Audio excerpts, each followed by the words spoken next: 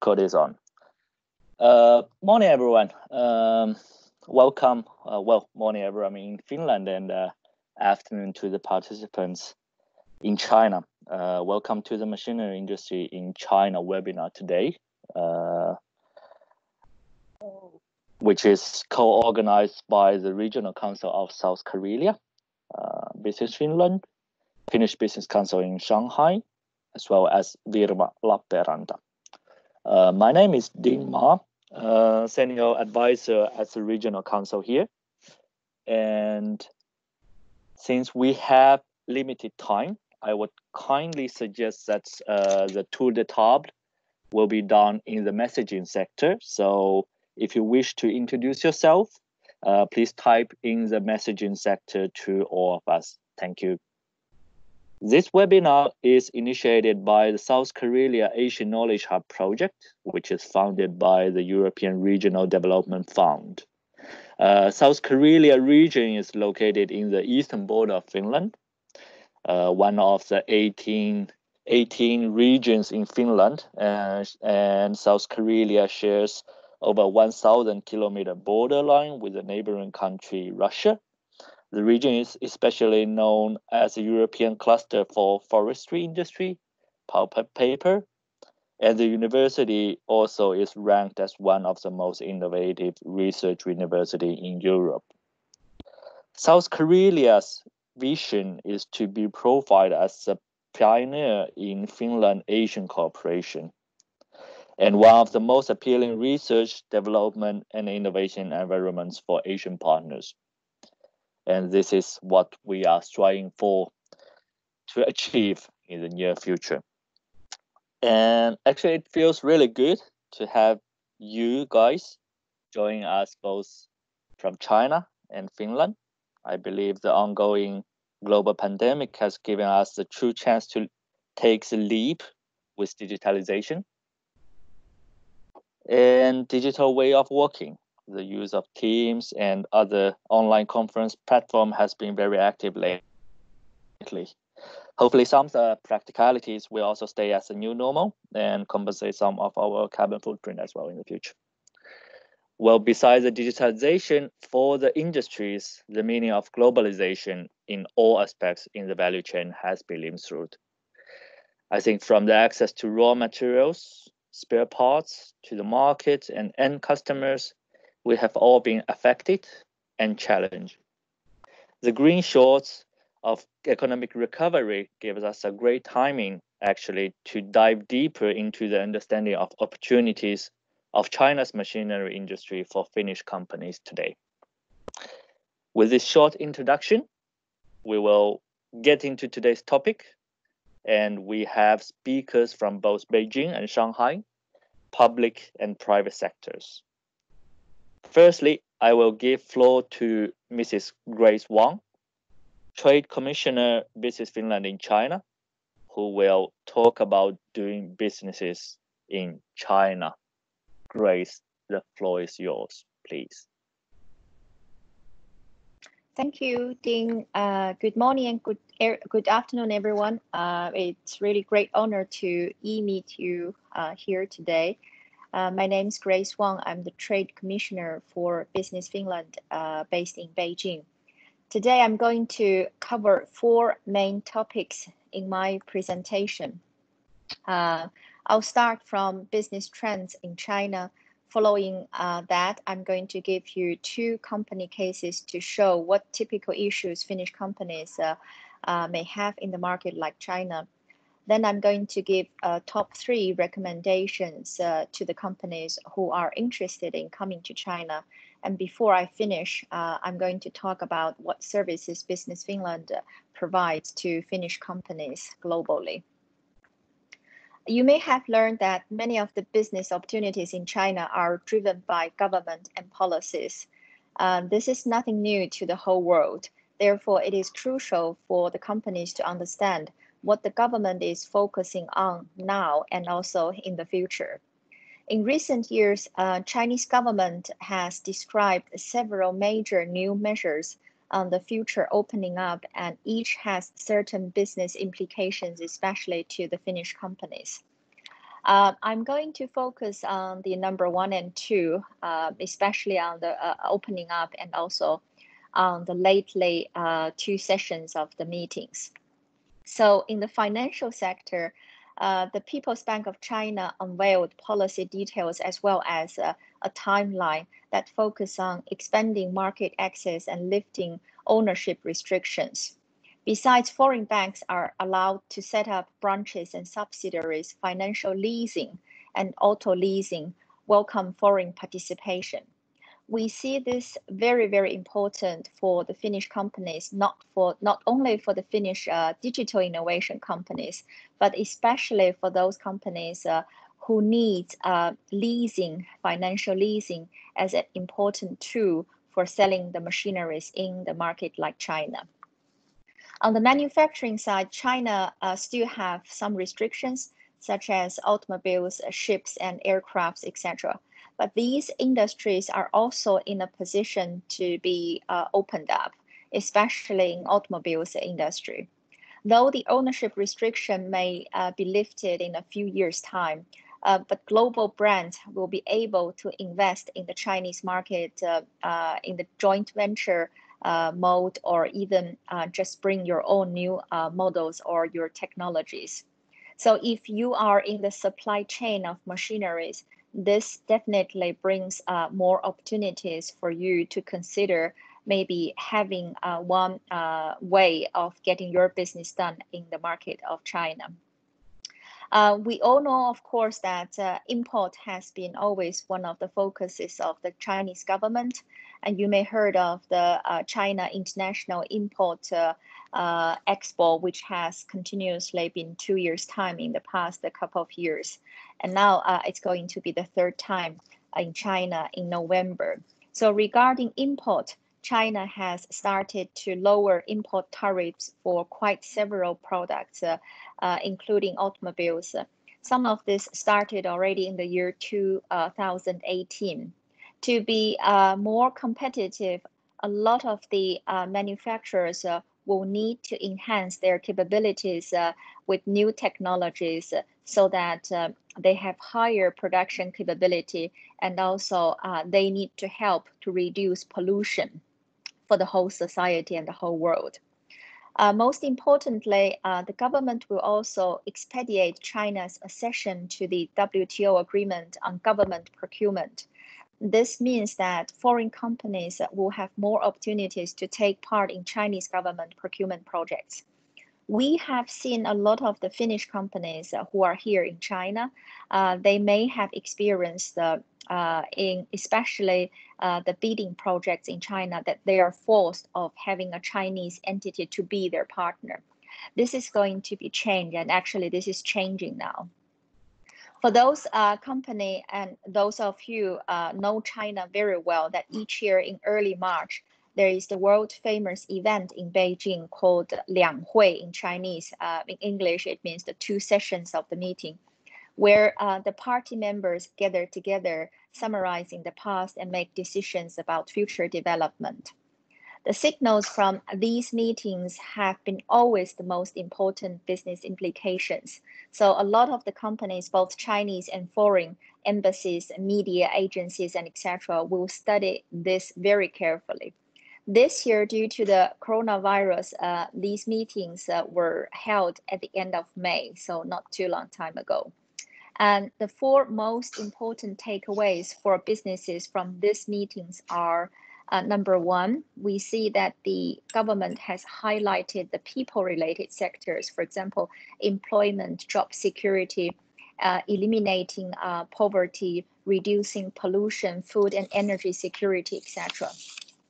This is, of course, very much driven by the current situation of worldwide, the coronavirus.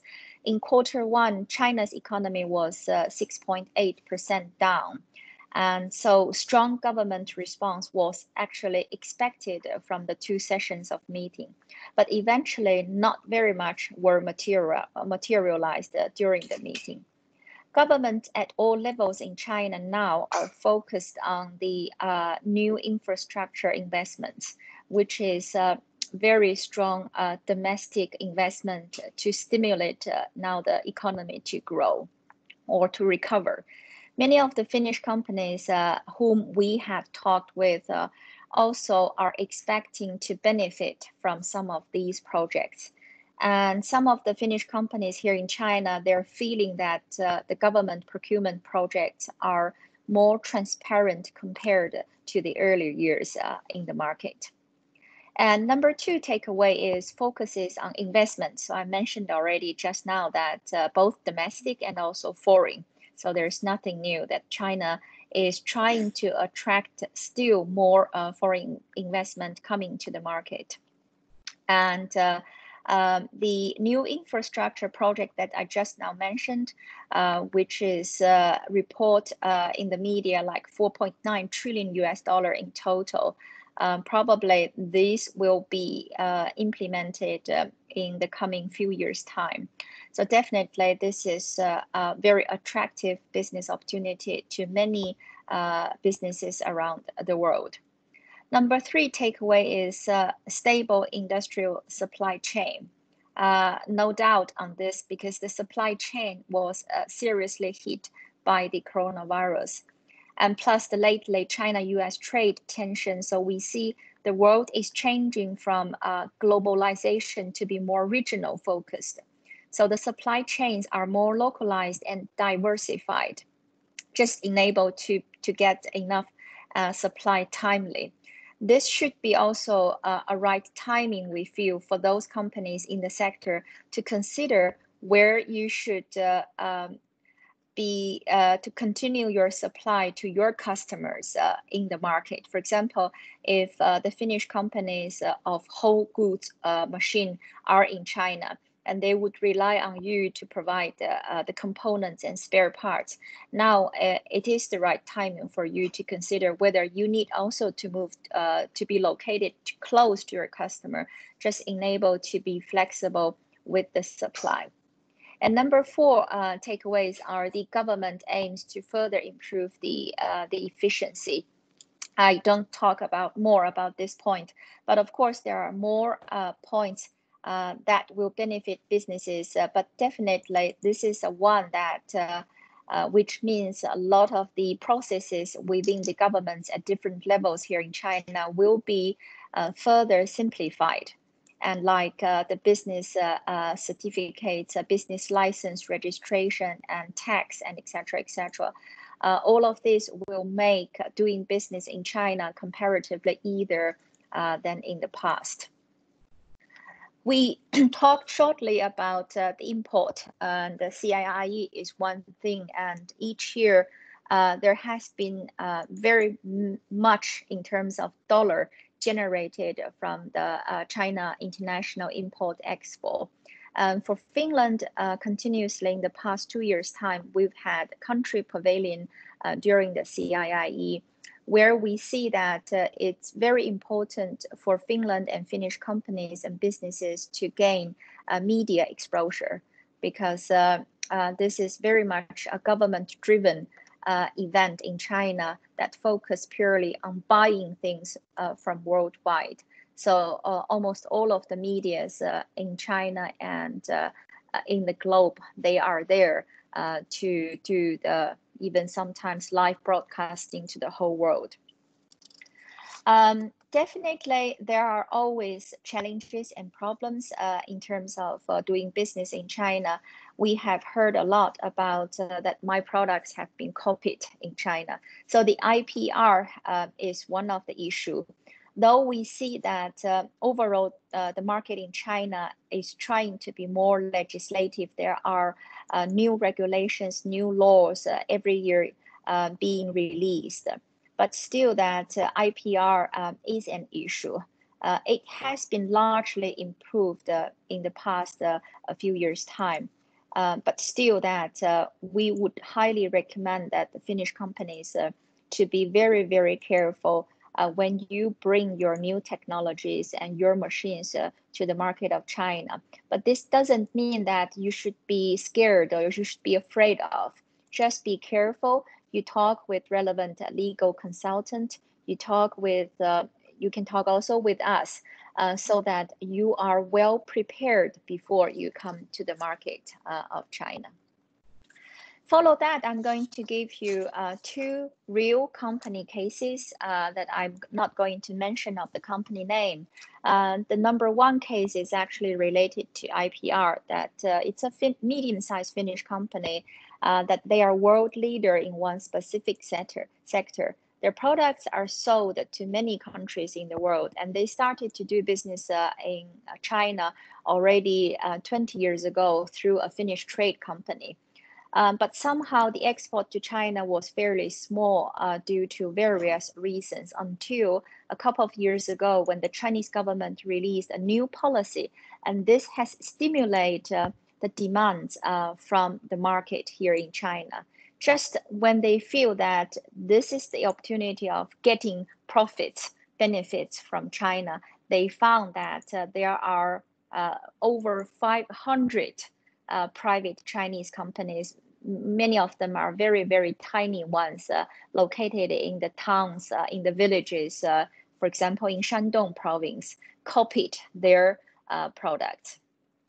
So we talked with the company, and to cut it short, that eventually what we found is that the company has nothing registered in China, not their brand name, not their product's outer appearance, not their technologies, not their unique designs, and etc., etc. So nothing, completely nothing.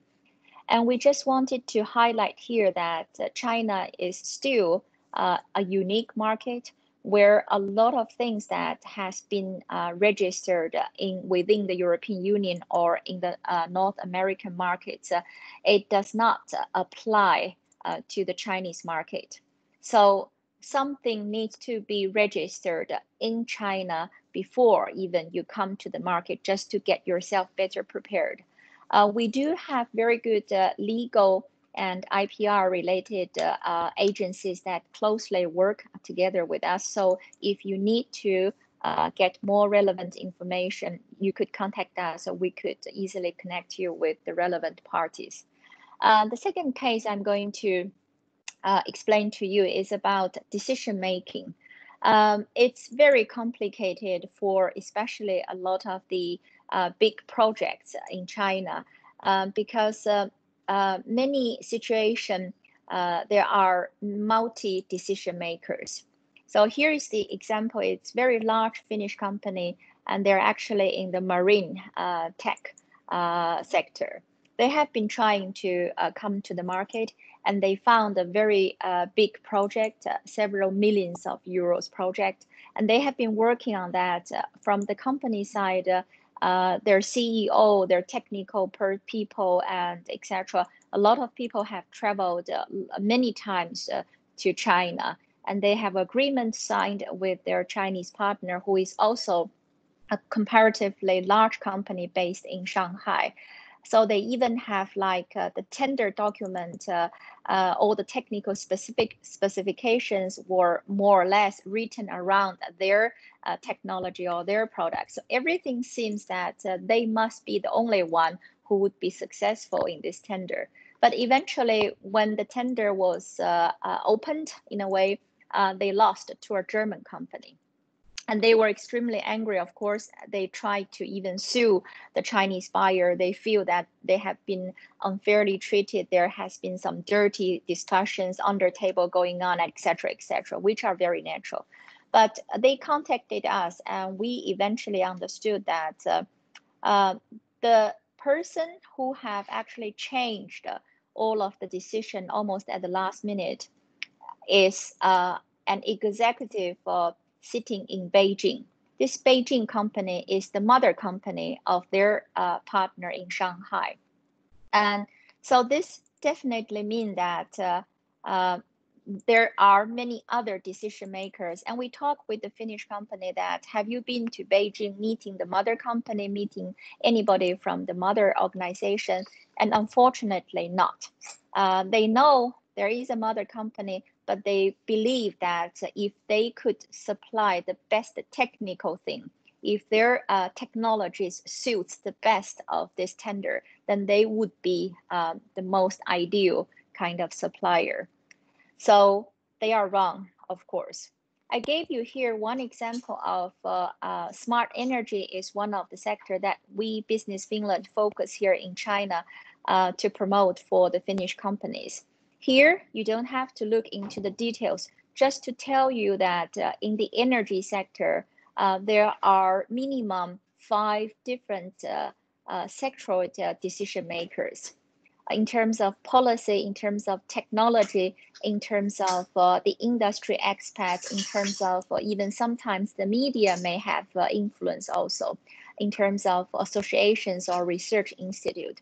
So our job here in China, when we are helping the Finnish companies, is to help the company not only understand about the market, but also understand who are the key stakeholders for your sector of industry of businesses in the market. As a conclusion of these simple cases, I'd like to give you 3 recommendations when you are considering of coming to the market of China.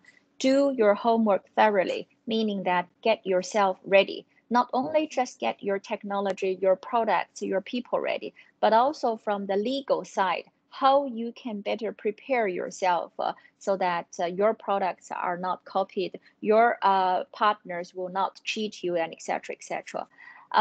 We have wide connections with different experts.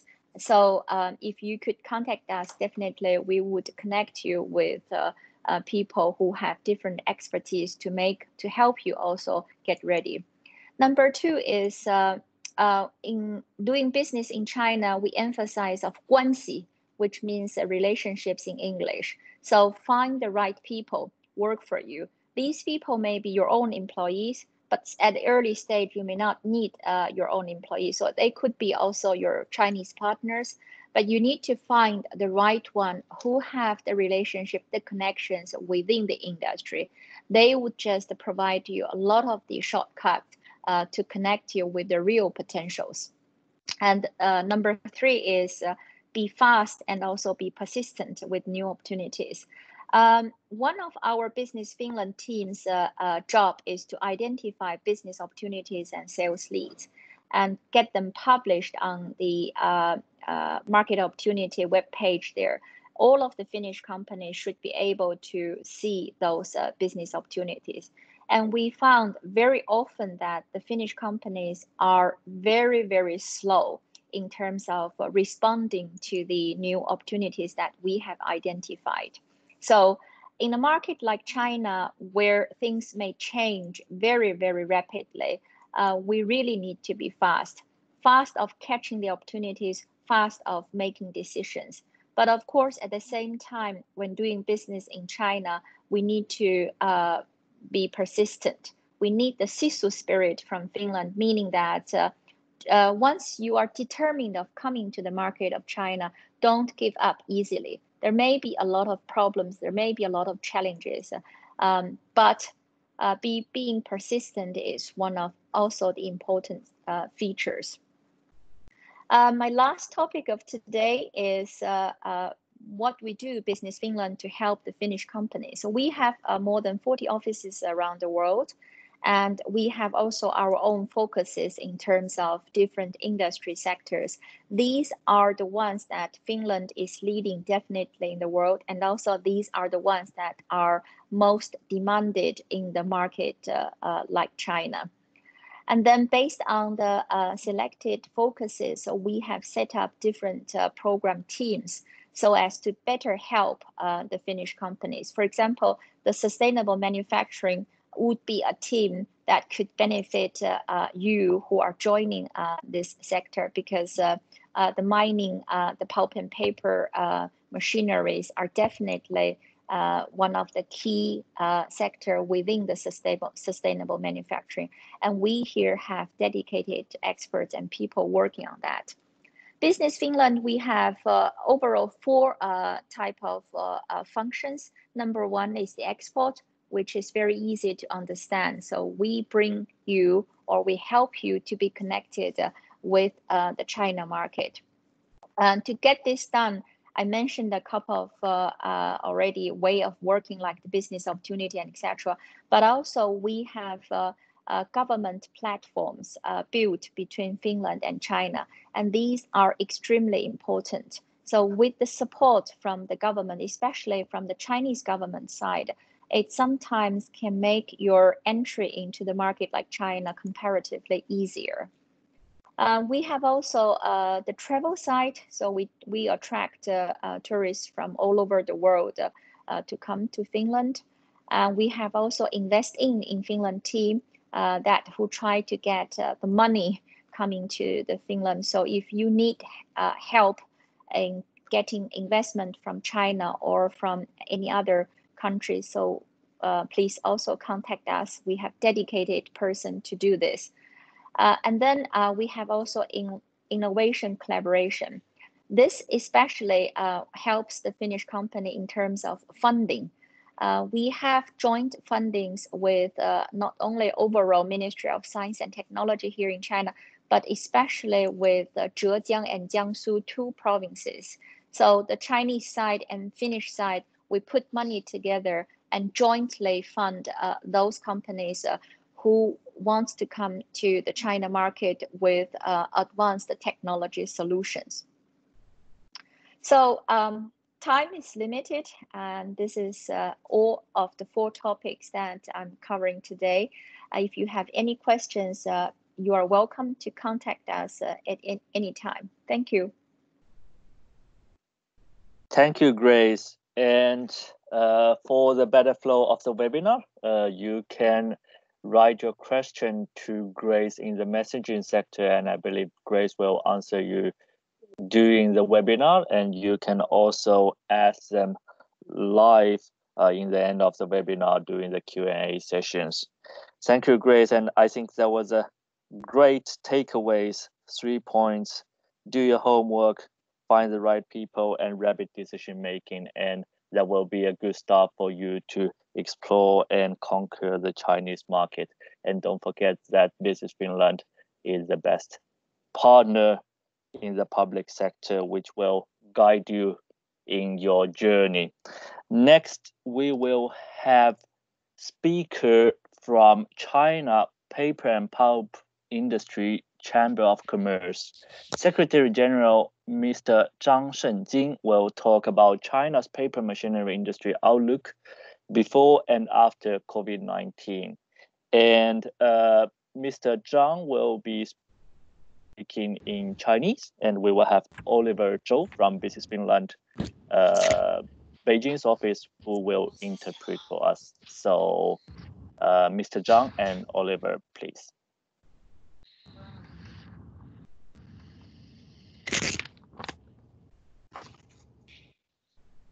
OK， 大家好，我是中华全国工商业联合会的委员会职业商会的秘书长张胜金。大家好。Hyvää päivää. My name is Zhang Shenjing. I am the General Secretary of the China Paper and Pulp Industry Chamber of Commerce. 尊敬的各位芬兰机械行业的同行们，大家上午好。Hyvää huomenta, dear friends and colleagues from the Finnish machinery industry. 在全球共同抗击新冠肺炎疫情的特殊时刻，我代表职业商会向芬兰机械行业的同行们致以诚挚的问候，向一直以来给予中国造纸行业支持的机械行业的同行们表示衷心的感谢。At this exceptional moment, when the world community is fighting together against novel coronavirus, please allow me to be on behalf of the CPICC China Paper Industry Chamber of Commerce to express my sincere greetings to the dear friend from the Finnish machinery industry, and also express my deep gratitude to some of you who provided and great support to China paper industry. 根据主办方的安排，我向大家介绍一下新冠疫情前后中国造纸行业的情况，共分6个方面的问题，希望大家对疫情下中国造纸行业的情况有一个大概的了解。I'm very honored to be invited by Business Finland to share some general information regarding the China paper industries. I will be sharing you with the following 7 topics. 第一部分是中国造纸行业的基本情况。中国造纸行业目前统计在册的企业有2600家，以民营造纸企业为主，主要的产品有文化纸、包装纸、生活用纸和其他特种纸等，分别占总产量的24.25%、60.52%、9.34%和5.9%。The first topic is concerning the general information regarding China paper industry. So far, we have totally 2,600 paper and pulp related registered enterprises in China, mainly private companies. The products include the culture paper, packaging and wrapping paper, household paper, and the other special purpose paper, respectively taking about 24%, 60%, 9%, and about 6% respectively in this market share. 中国造纸产品以国内消费为主，受原料市场等因素影响，近几年来中国造纸产品进口数量开始增长。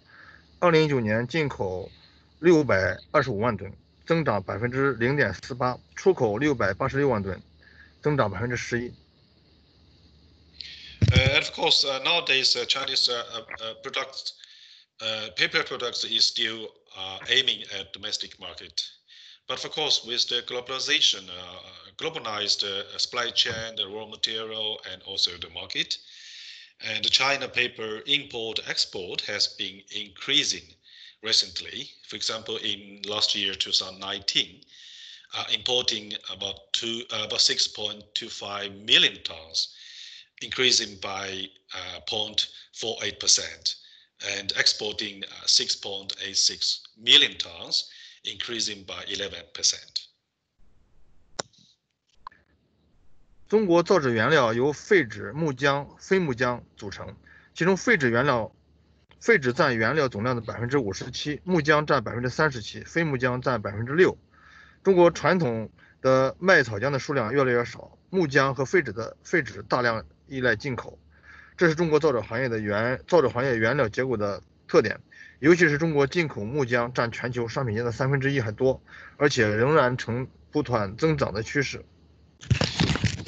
The raw material resources of China paper making are mainly from waste paper, pulp paper, and non-pulp paper. Among them, the waste paper takes about 57%, and pulp paper about 37%, and non-pulp paper only 6%. And the Chinese traditional the raw material we call straw pulp now is becoming less and less.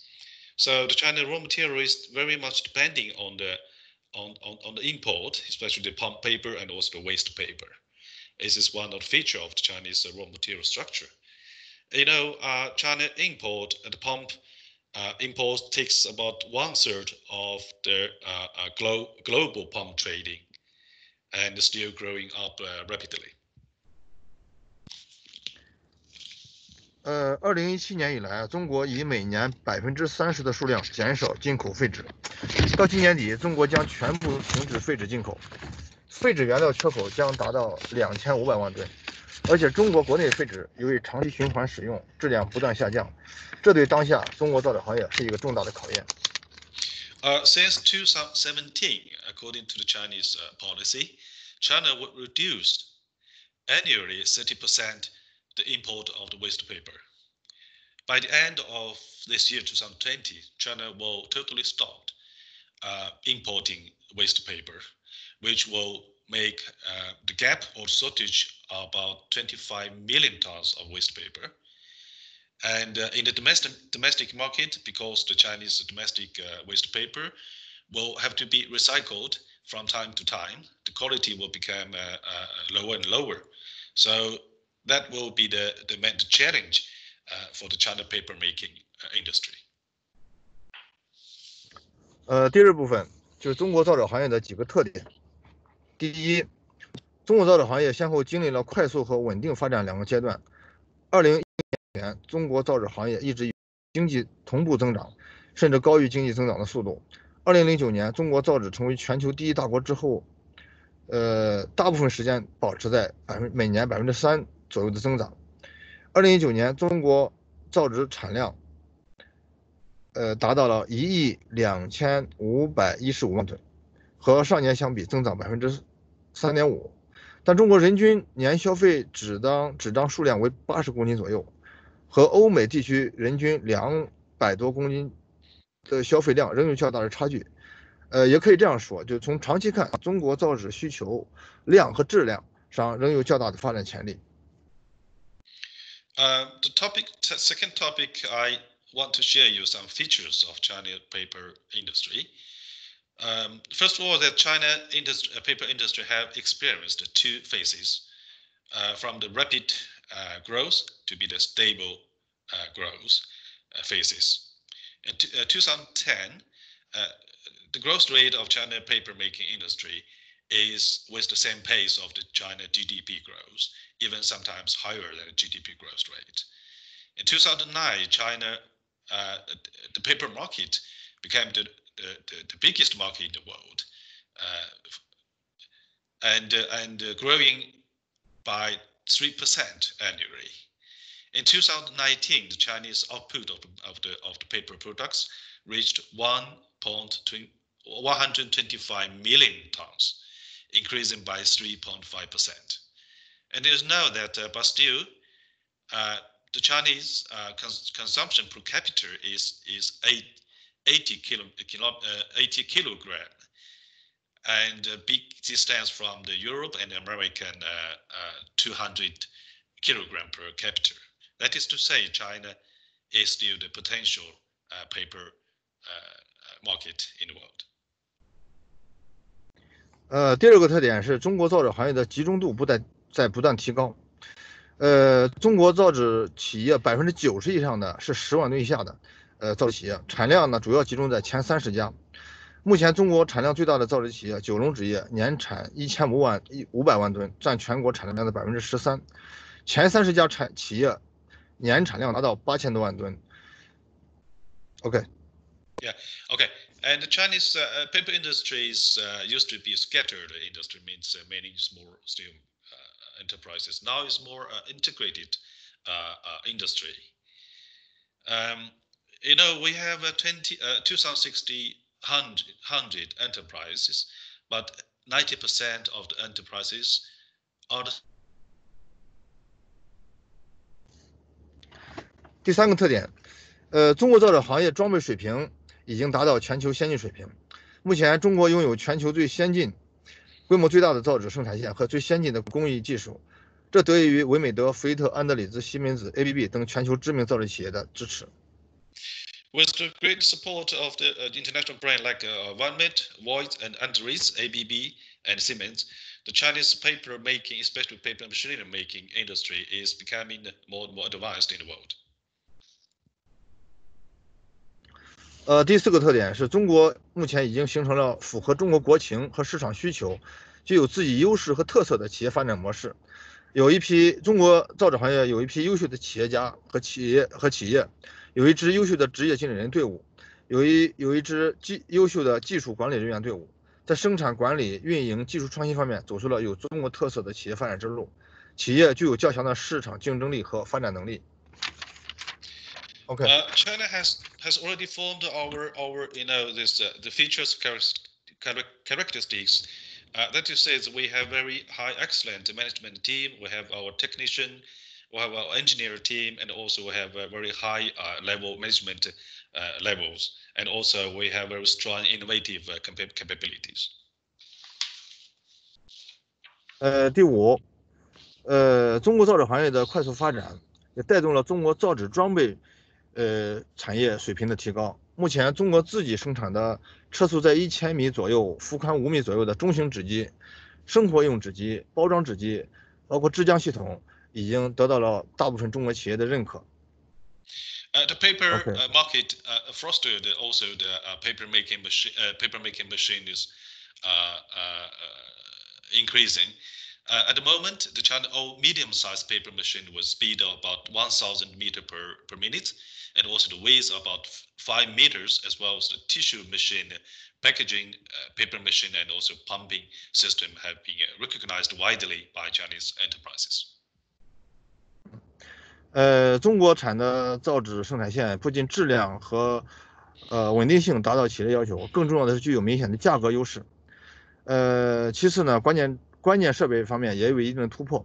当然呢，在中国，大型造纸企业仍然以进口纸机为主。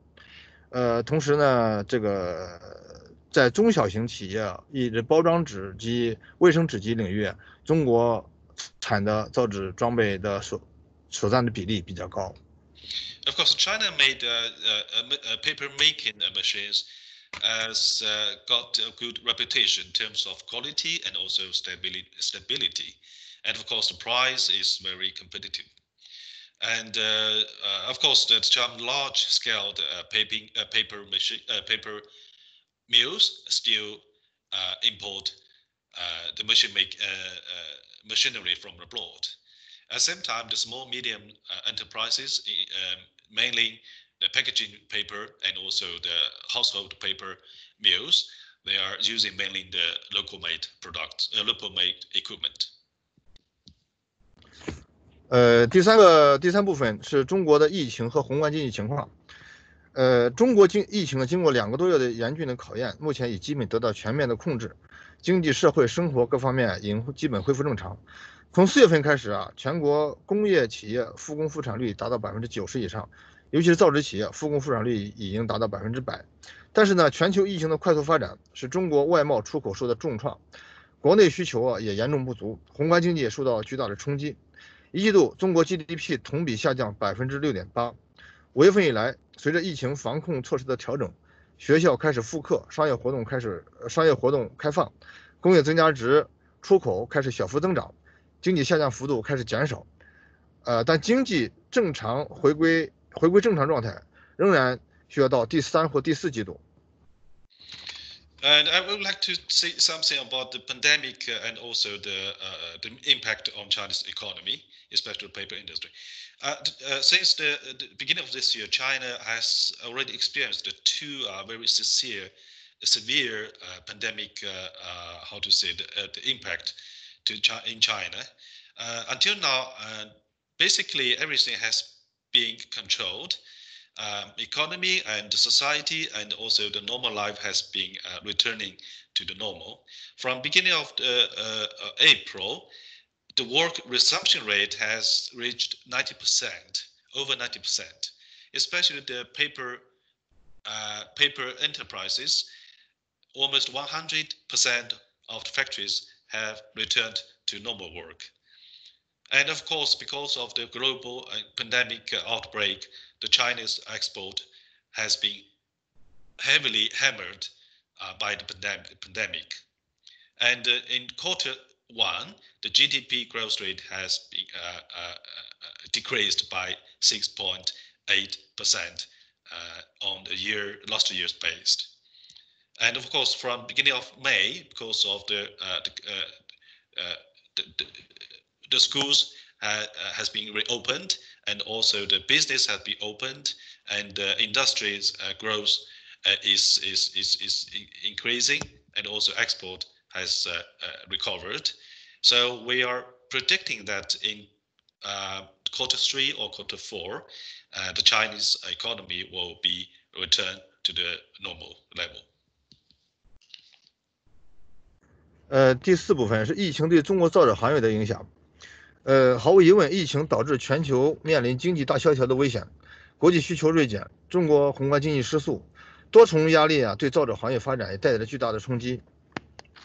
Be no doubt, the pandemic of course heavily hammered global economy, and also we are facing the risk of the economic recession, and also international needs is decreasing, and China will face also the speed loss of the microeconomy.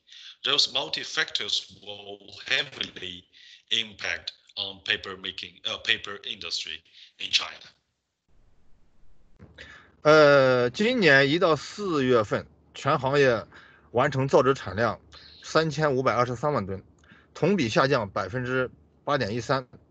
同时呢，市场需求下滑严重，尤其受外贸出口下滑影响，包装纸需求大幅下降，学校停课，商业服务业导致商业服务业停滞，导致文化纸需求下降，大部分造纸企业不得不再次停产限产。4到5月份，一些造纸企业开机率不足50%。From January to April, the paper output is only 35 million tons, year-on-year decreased by 8.13%. At the same time, because of the export decreasing, the packaging papers needs is decreasing too. Regarding the cultural paper, because of the school stopped, and also the shopping and the commercial businesses have been stopped, so the needs is sufficient. So most of the paper and the mills has to be stopped, and also all the limited production. In April and May, some of the paper mills, the workload is less than 50%. 第5部分被疫情改变的和没有改变的。疫情在短时间内对中国造纸行业需求造成较大的影响，但从长期看，中国造纸行业仍将保持稳定增长的态势，对企业生产经营和行业发展不会有实质性的影响。同时，行业每遇到一次困难，都使行业格局得了一次优化，行业集中度将会继续提高，一些规模小的落后的产能将不能继续维持。行业集中度提高后，市场秩序也将继续规范，大企业的作用将会越来越突出。And number 5 topic, change or unchanged from the pandemic. Of course, the pandemic in the short term will impact the paper industry. But if we are looking at long term, Chinese paper industry will keep stability. There will be no dramatic change to the enterprise's operation and also production. Of course, we say that the risk means opportunities. So in the future, some small scales and also the small scale enterprises will not be successful in the market, and the big enterprises will be playing more and more important roles in the market. 最后我再对芬兰机械行业的同行提一些建议。当前呢，疫情还在对全球经济产生深度影响，但中国已经开始全面启动经济恢复工作，这体现了中国政府对经济所具有的绝对的影响力。目前看，中国不但是全球经济恢复最快的国家，而且中国仍然是全球产业链最完整、规模最大的工业制造国家。中国市场仍然是全球最集中、最大、最具增长力潜力的市场。这是中国造纸行业和造纸机械行业发展的基础，也是中国造纸行业的信心。While the last topic I would raise some advices to the Finnish machine making industry friends and colleagues. While most of countries are still fighting against coronavirus, China has been activated economic, the recovering work. That means the Chinese central government has absolute power to control the macroeconomy in China.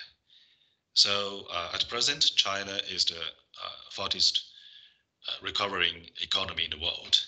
And also China has very completed supply chain and also the largest manufacturing capacity in the world. So China is still very confident in the market recovering, especially as well as the paper industry. We are very confident in paper industry in China.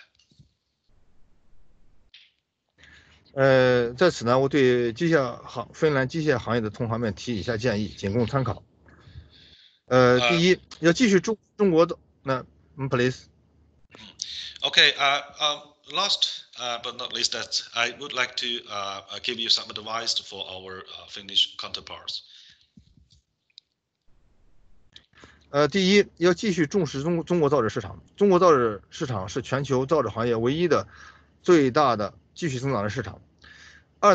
第二是，虽然中国造纸产能增长慢了下来，但是企业新上项目也在减少，但中国造纸行业转型升级仍在继续，企业会不断的对装备进行技术改造和优化升级，这是装备行业巨大的机会。Okay. The first, please still pay more attention to China paper market. China paper market is the only market in the world which is still growing in the world. And second, even though the China paper making industry is slowing down the steps, and also the new projects are pending,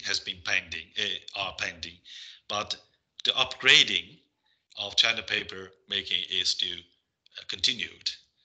That means the Chinese paper industry, paper enterprises will continue upgrading equipment and technology. That will bring the big business opportunities for the enterprises. 第三，中国造纸行业在环保、生物质技术、新产品开发方面仍然存在短板，需要更多的创新产品和技术。第四，装备领域的服务市场是下一步造纸装备制造行业的新领域。近几年来，在做好新项目的同时，维美德、福伊特、安德里兹等企业都在把服务作为企业的新的增长点。Okay. The third one that the Chinese paper industry is still looking forward to some high technology in terms of the environmental protection and the biomass technology, and also the new products. That means that China paper industry enterprises still needs more cooperation with the international brands like Walmart, like Void and Android. And the third and fourth one is the service industry is increasing very rapidly. That will bring the value added value to the industry. 第五个建议是，目前中国大企业或一些中小型企业新上项目的激情和动力仍然很大。特别是今年以来疫情影响下，中国造纸行业的投资没有下降，没有减少，反而在增长。我想这也是中国造纸装备业和全球造纸装备业机械行业的一个新的机会。And the fifth point that I would like to say that the Chinese large-scale paper enterprises are still very motivated and still passionate to invest the new project, especially this year, even though the impact of the pandemic, but investment on China paper industry is still increasing. 以上简单的介绍和建议仅供各位同行参考，如有不当之处敬请谅解。再次感谢芬兰机械装备行业对中国造纸行业的支持，谢谢大家。Okay, thank you. I'm sorry, sir, the time is running so quick, I didn't notice. But that's just my only the advice and just for your information. And I welcome your comments. And thanks again, Finnish machinery paper industry. Thank you for your support for China paper industry. Thank you. 谢谢张秘书长. Thank you, Secretary General Zhang and Oliver for the professional interpretation as well. We got a very comprehensive outlook of the industry as well as got some recommendation for our Finnish companies. Due to the time limits, we will continue, and next will be the turn of Mr. Liu Jingwei, Vice President, Marketing and Communications, Valmet Paper Technology China, who will be talking about Valmet's successful story and challenges in China. Mr. Liu, the floor is yours, please.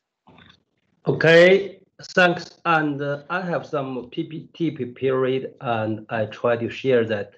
Let me know when you see that.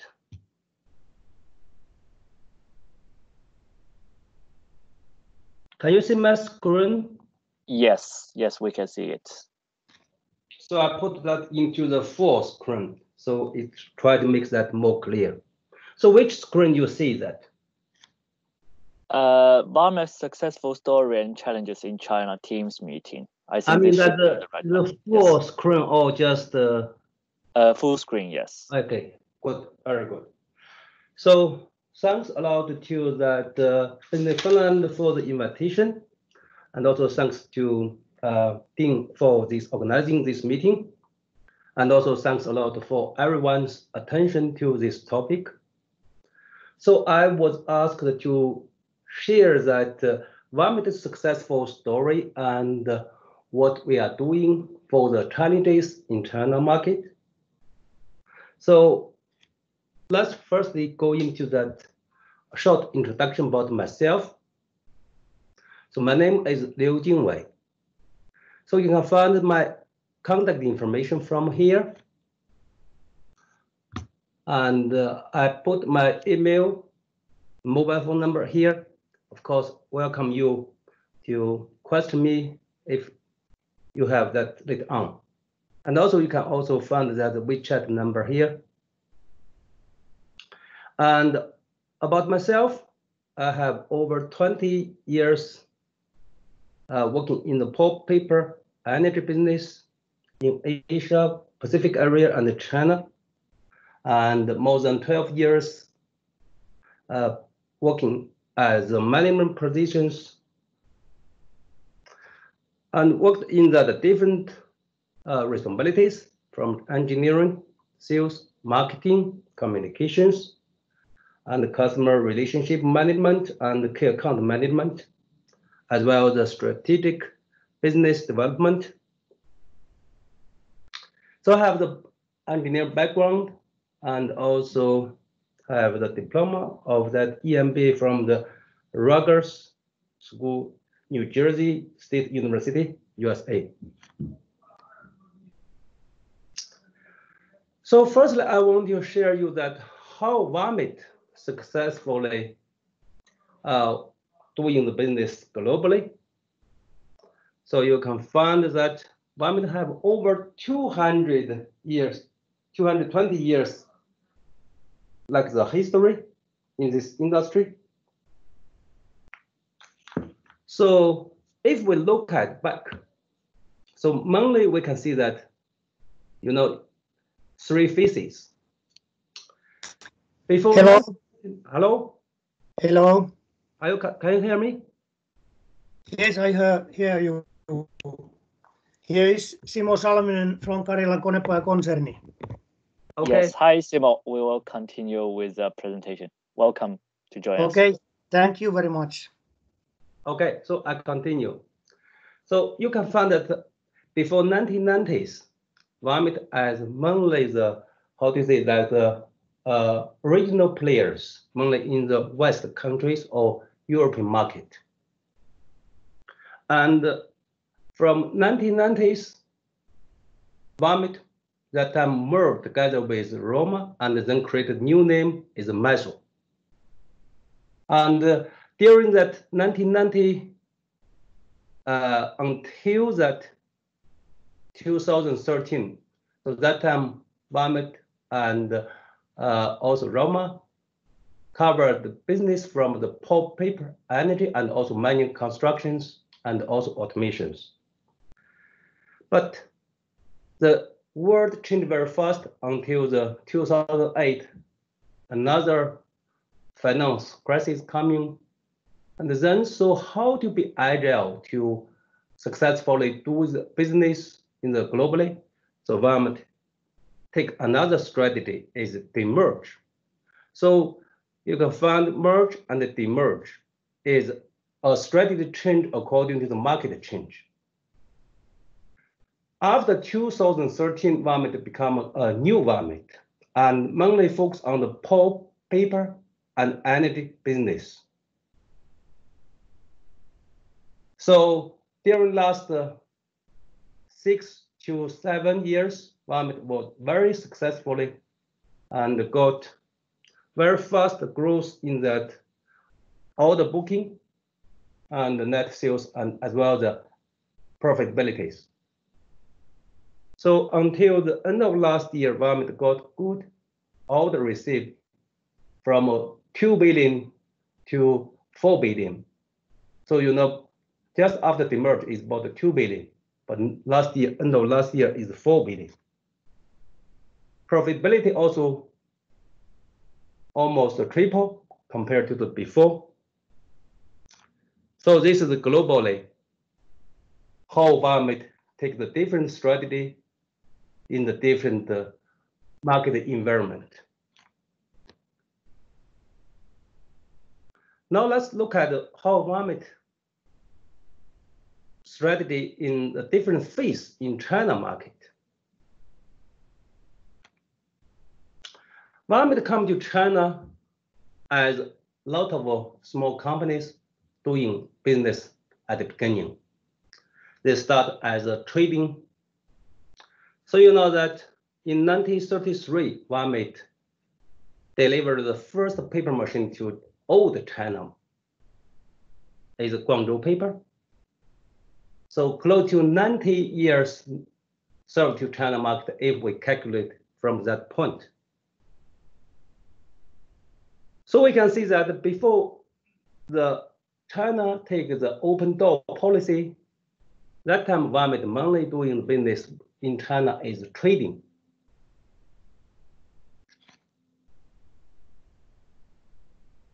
But after that, you can find that during that last 20 years of last century, Valmet takes new strategy, is local presence.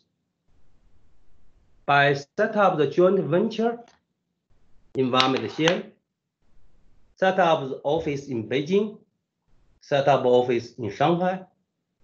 So it's trying to strengthen that the presence in China. So after 2000, the new century come and the China pulp and paper industry go into the emerging market. So very fast growing, Valmet take very rapid actions to localization of its services and production.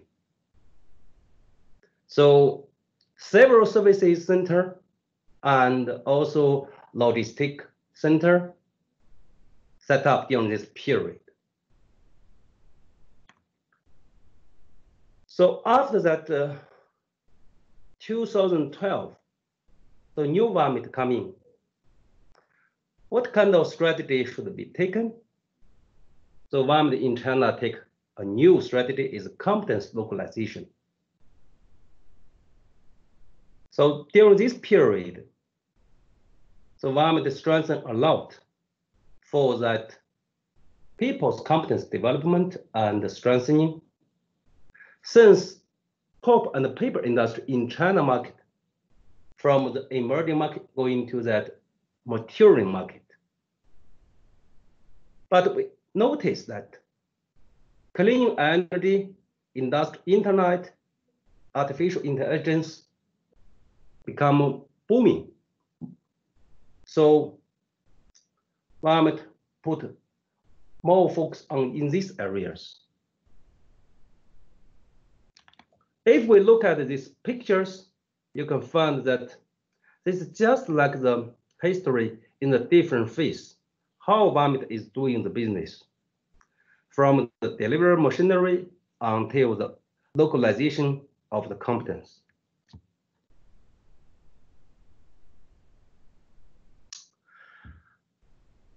This slide, I want to tell you that how Valmet doing the business, close to customer. So this is very important of course, localization. Normally, also, you need to think about where to have your location. And when you look at the China pulp and the paper industry, mainly focus on in 3 areas or regions.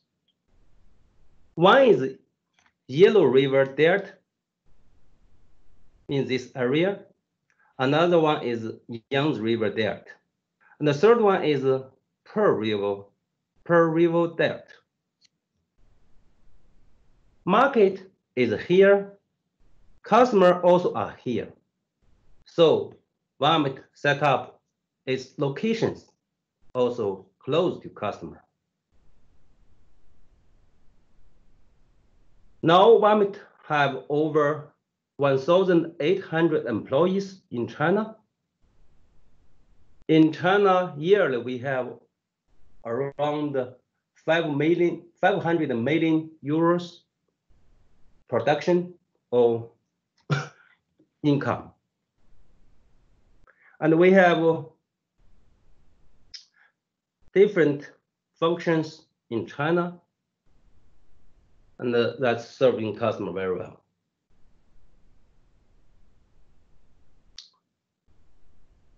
We talk about the most important is competence localization. Here, this new Valmet period in China areas, we see that better local people, better Valmet in China. So we try to get talent, and also we need to think about how to develop talent. And also we try to get all the employees happy and engaged to the company. So you can find we have different training and people development programs.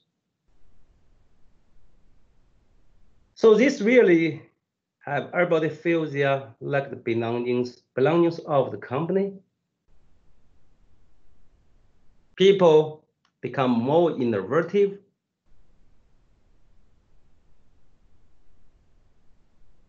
So,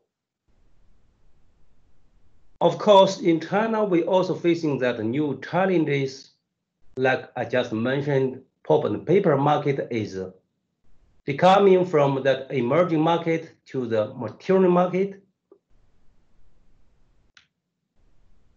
And also other, like the booming area are coming. So that's the reason when new Valmet come up, Valmet level make this way forward, this one pager to talk about Valmet mission, vision, strategy, master win, values, and mega trend. Most important I want to highlight is Valmet strategy. Valmet as a company focused on the pulp and paper, and then extend more and more to the bioenergy, and then to that environmental solutions, and also continue to the new industry like the marine.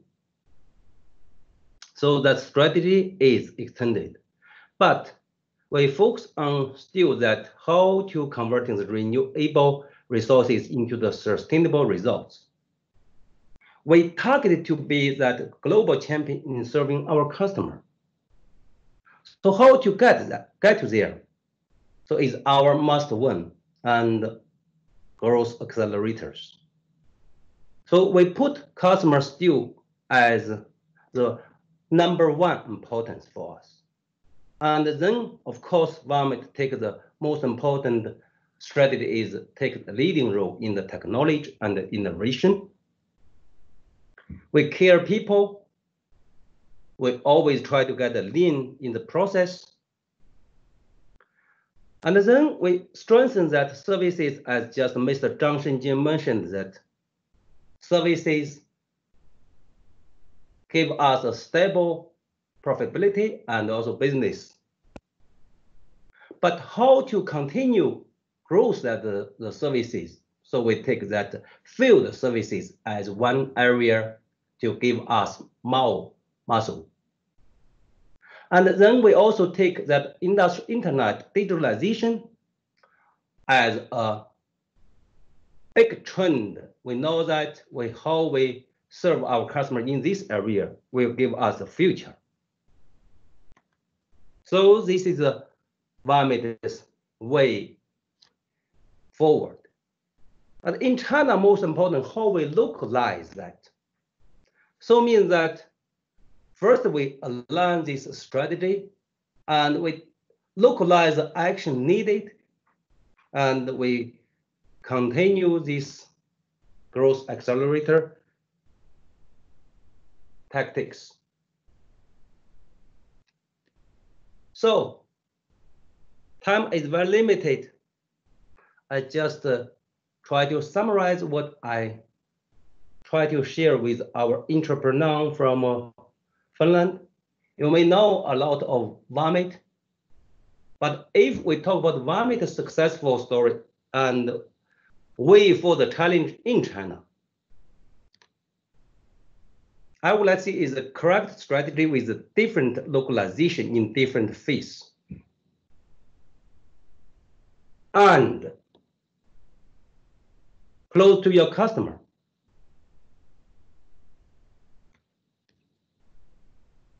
So thanks a lot for your attention.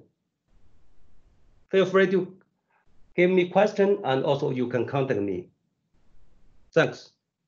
Thank you, Mr. Liu, and thank you also for sharing your personal context during the presentation. I believe there will be questions directed to you afterwards.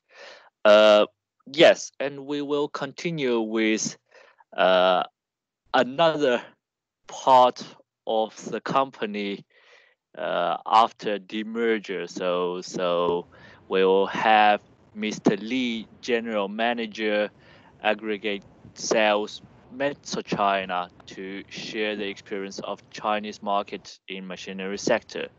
Mr. Li, the floor is yours.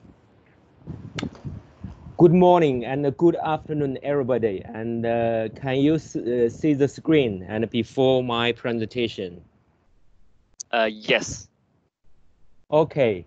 And first of all, thanks the organizer and Finnish machinery industry and invest Metso to present some good story and to colleague from the different industry, but from Finland. And today I'm going to present is one good example is by multi approach to China aggregate market and being the number one. So and Metso is a global leader company for offering equipment and service on mining industry, aggregate industry, recycling industry, and process industry. And regarding the aggregate industry, and Metso in China is from very early stage. That is 1993. We are working on aggregate industry. From now on, it's more than 20 years. But actually, and we have the big growth is in last 5 years for aggregate business in China. What is the secret or what is the good story for that? So that is a multi-approach to China aggregate market. And before my presentation, I'd like to introduce myself. And my name is Li Ziqiang. I'm a General Sales Manager of Aggregate Sales of Metso China. And my education is Materials Engineering and Sales. My working experience, I joined Metso is 1999 September as a marketing officer. And then I'm being the key account sales manager and marketing manager from 2001 to 2009. Then I'm working as a general sales manager of Metso Aggregate China from 2009 to now. And during this period, and besides the sales job, I also being the team member for Metso acquiring Shaori for middle market, and now also being the Shaori board member. and also being the team member for established Liugong Metso GV mobile company for China mobile market. So that maybe later on I can leave my contact as well. And like a paper industry and aggregate industry is one of very traditional industry. So and before we talking strategy for aggregate China, and I like sharing some market outlook. And normally we analyze two indicators. One is the fixed property investment. And for the left graph, you can see from the 2007 to 2019, and our fixed property investment is growth, but till 2018, it's dropping down a little bit and around 15%. And also, if we seeing the growth, and you can see the right line, and between the 2007 to 2009, so the growth is more than 25%. But now the growth rate is around, and zero around, and last year even dropping down 15%. And that is one of indicator for economy. The other is our industry indicator is the cement production, because cement need aggregate and to be the concrete. And cement, China is, how would I like to say, is the biggest production in the world. And one example is China 3 or 4 years, and cement production is equal to American 100 years. So that is number one, and being the number one for last almost 30 years.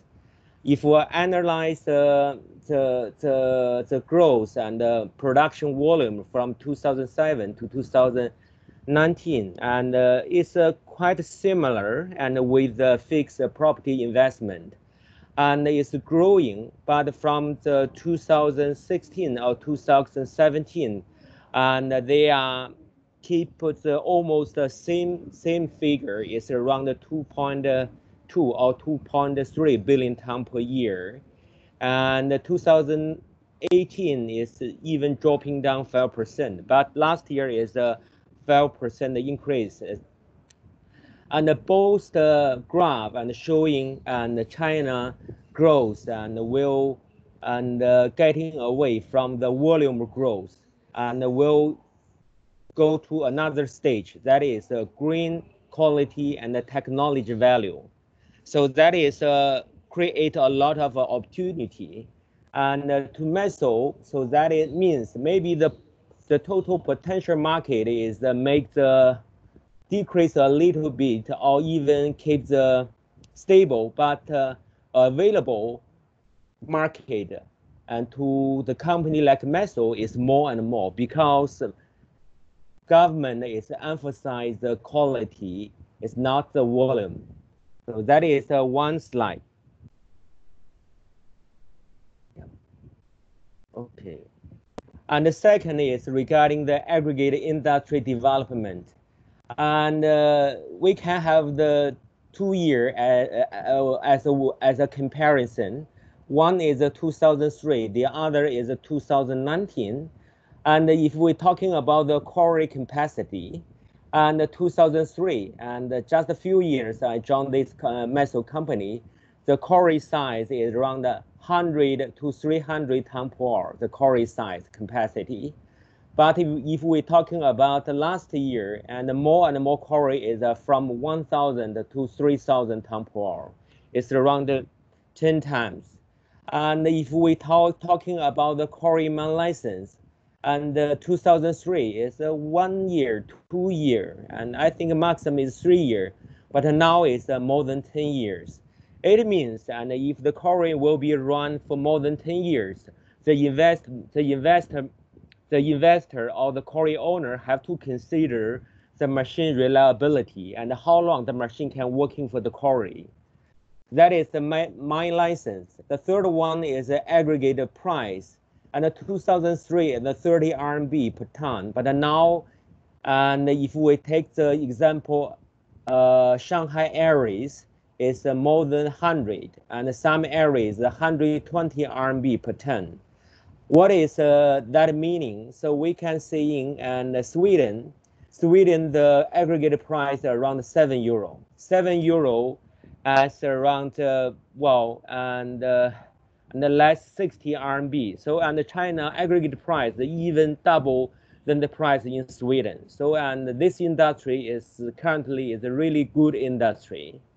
And talking about the environmental regulation, in 2003 almost nothing, but now and more strict. And later on, I will share some photos so you can see how strict and how is the current and China Korea looks like. Competition is more and is harder and harder. And in the 2003, the competitor is international competitor like Sandvik, Aztec, and so on. But now, and the majority competitor is a local one. And the manganese price is keep same. So that is somehow is related to the service. Is liners and the customer have to change and daily or monthly. So that is a Korea industry development. By this graph, you can understand how is development. So here is currently Korea looks like in China, but the 3 photo is really good photos, but that is representing and Korea developing trend. And with very strict environmental regulation on the Korea, they are dramatically changing on Korea outlook and less water usage, dedusting system, and housing for crossing and screening, and the loading system, concrete land in the quarry. So it will take the time to change all the quarry and like the picture left, but and more quarry looks like that. And also that need huge investment to acquiring the quarry license and more super quarry arising. So regarding the competition, and different from the USA and the Europe and maybe several tens and competitor in that market area. But in China, we have, let's see, maybe 300, maybe 500 competitor. Majority is from local. So we have the different definition for different competitor. And the low-end market competitor, small suppliers, and the middle-end market competitor. And that is a lot. And high-end market competitor, that is international one. And but in China, that is very complicated. Maybe in Western country, in Europe, if the premier customer like the premier products, they will buy everything from a premier. But in China, even premier customer, they will select some key products and from the premier company like Metso, some not that important, products, they will select middle market. So that is a combination. So it's quite a complex. So that is a competition and hard competition from middle in the market. And how Metso to do in last 5 years, and what is market driven? Market driven is the environmental policy. Without an environmental policy currently, and the aggregate price cannot be even higher than the aggregate price in Sweden. And because high strict and environmental policy, it means the company have to invest more money on quarry, on environmental issue, on the machine. So that is market driven, one of. The other is urbanization. China in some region is no big difference with a good city in Europe and in USA. But still our urbanization is only 60%, 60%. Comparing the Nordic country, we have the maybe 20 or 30% and room to increase. So that is market driven. So general and market driven currently for aggregate is the environmental policy and urbanization. So what is the opportunity for us? And because China will have more and more super quarry, government want to control environmental because and the less quarry is easy control. So they shut down a lot of small and high energy consuming and bad environmental and the quarry, open the super quarry. So that is the opportunity for Metso. And also all the quarry is new quarry and totally new. It's not like a mining company. They need to change one machine. They need the whole production line. So it's a greenfield and a turnkey opportunity. And also manufacture sand, because the sand is a banned to get from the river because the environmental policy again. And quarry industry is the old industry, and the young generation is not really like this job. So they need more and more automation and process efficiency and even artificial intelligence in this industry, and also demolition recycling. So that is a lot of opportunity for aggregate in China. But how can Metso approach this market? So from 2012, we have the strategy and the market approach. And we have the premier market for Metso products. And maybe the product from Tianjin made, and also Finland, and France, and Brazil, or USA.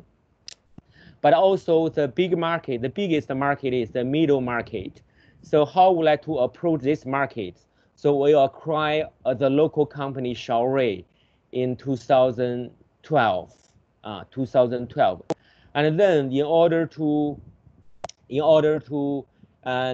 promote mobile crushing market, we also have joint venture with Liu Gong. Liu Gong is one of biggest construction machinery company in China. And also we're doing some OEM business. So we have the full approach to this opportunity above. At the same time, we will increase the footprint because China is big. And also we have the capability development, because the capability, some is transferred from European and some have to develop them by the local competence center. And also product development. And in Europe, an aggregate crusher is like 500 tons per hour. But in China, with the super quarry, we need 1,000, even bigger machine. So that is somehow we need developing this kind of machine for China super quarry. So in generally, and we have the full multi approach to current opportunity. So we are going to be the undistributed leader in aggregate market China. And the next slide is some graph. You can see quarry number. And the quarry number in 2013 is more than 60,000. Yeah, 56,000 and the quarry. But 2008, we only have the 13,000. So almost 1/4. It means more and more super quarry need a bigger and a bigger machine. And the second graph is the market size. Market size is high-end market is green, and the middle market is orange, and the low end is dark green. So we can see, and the premier market and slightly increased, but more bigger and bigger is the middle market.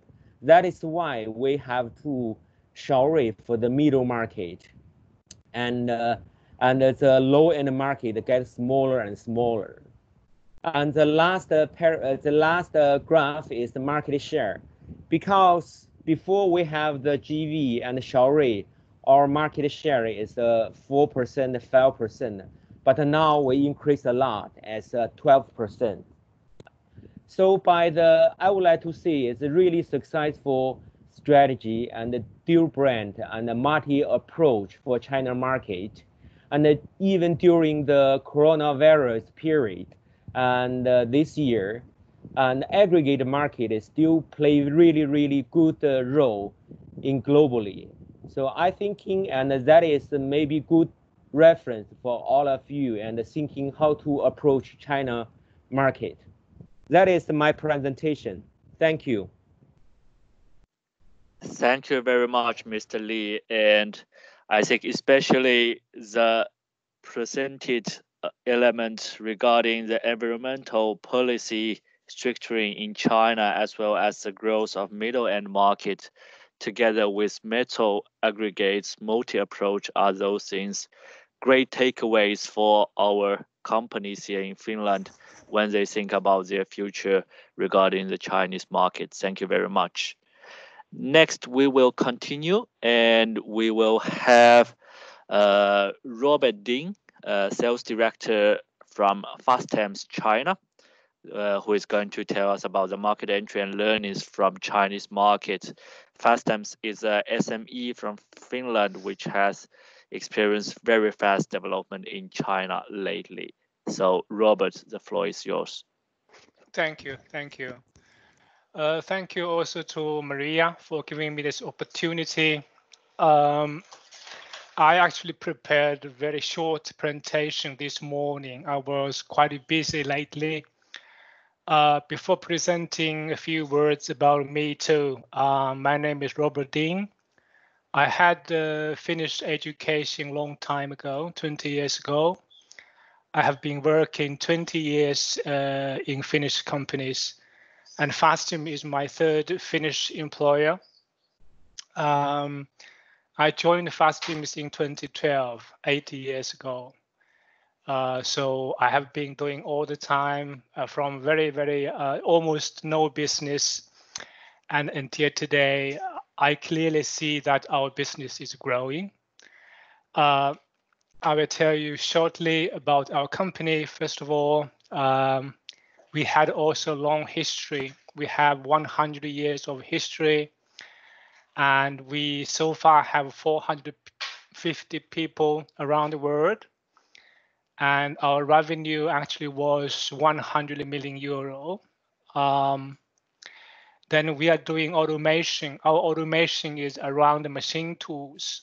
So our system makes machine work more productively, and they can make better quality, or maybe not better, but constant quality, and save labor. And so far we have 4,000 systems around the world. So that's it's also a family company. This is something what we do. So in the past, machines are work alone. So one operator was working with one machine. With our systems, you can have one operator work with 5 or even more machines. So save labor, and the machine can basically run all the time. Just give you some perspective, the benefits of automation for machine tools. If machine tool works standalone, I mean one operator for one machine, the machine spindle is cutting 2,000 hours a year. Basically, that's very roughly the time.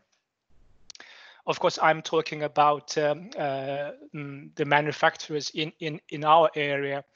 Our area is not in the automotive. For automotive, they have better spindle hours because they have a huge quantity. We are focusing on this kind of production, which has small batches, but a big variety.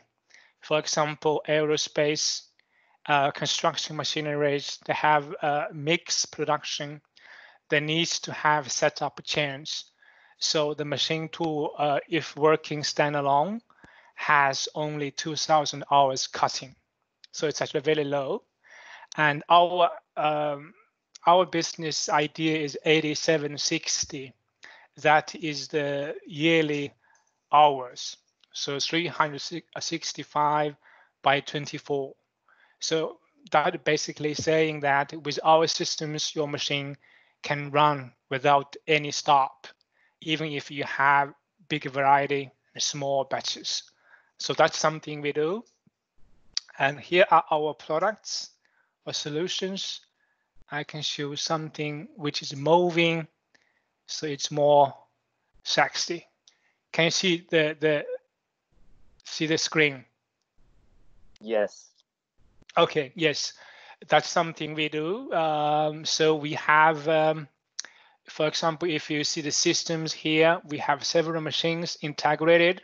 We have a crane is moving, delivering the parts to the machine. So when machine is free, we will send a new part into the machine. And we have also tool storage. As you know, the machine needs lots of tools for cutting. So we have central storage here.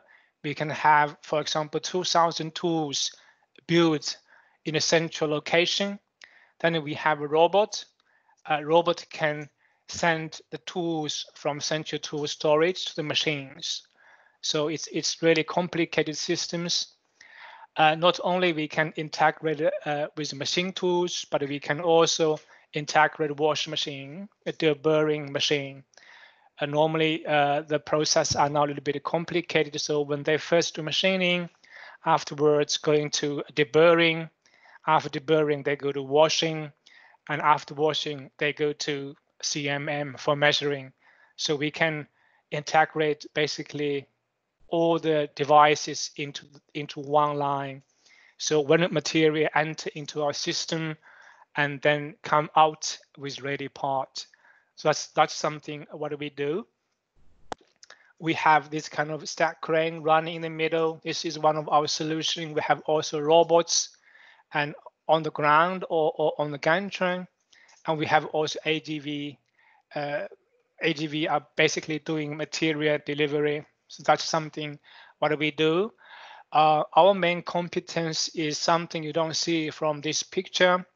Our core competence is software. So the big differentiation of Fastim in Chinese market, we have lots of competition. I mean, really lots. We have Japanese players, we have European players, and we have local players too. But our core competence is the software. That's something you don't see. So our automation is driven, is software driven. That gives the possibility of our customers who could have data driven production. And this is something which many customers in China value. So they have lots of data in their systems. They know all the visibilities, what is coming, what we have produced, how is the machine utilization, what the things I should prepare next hour. So we have really comprehensive, a very advanced software which make your production under control. So in my opinion, I'm very positive about our business in next 5 to 10 years. Of course, this depends also how we do. As you all know, we are also small, medium-sized company. There's a lot we should do. I will come back also later on about my opinion.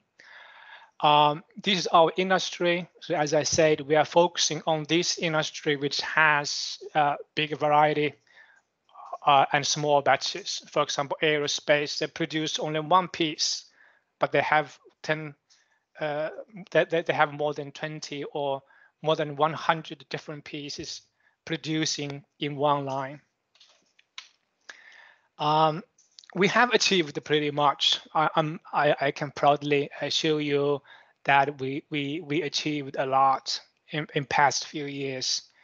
The real automation start, in my opinion, from year 2015.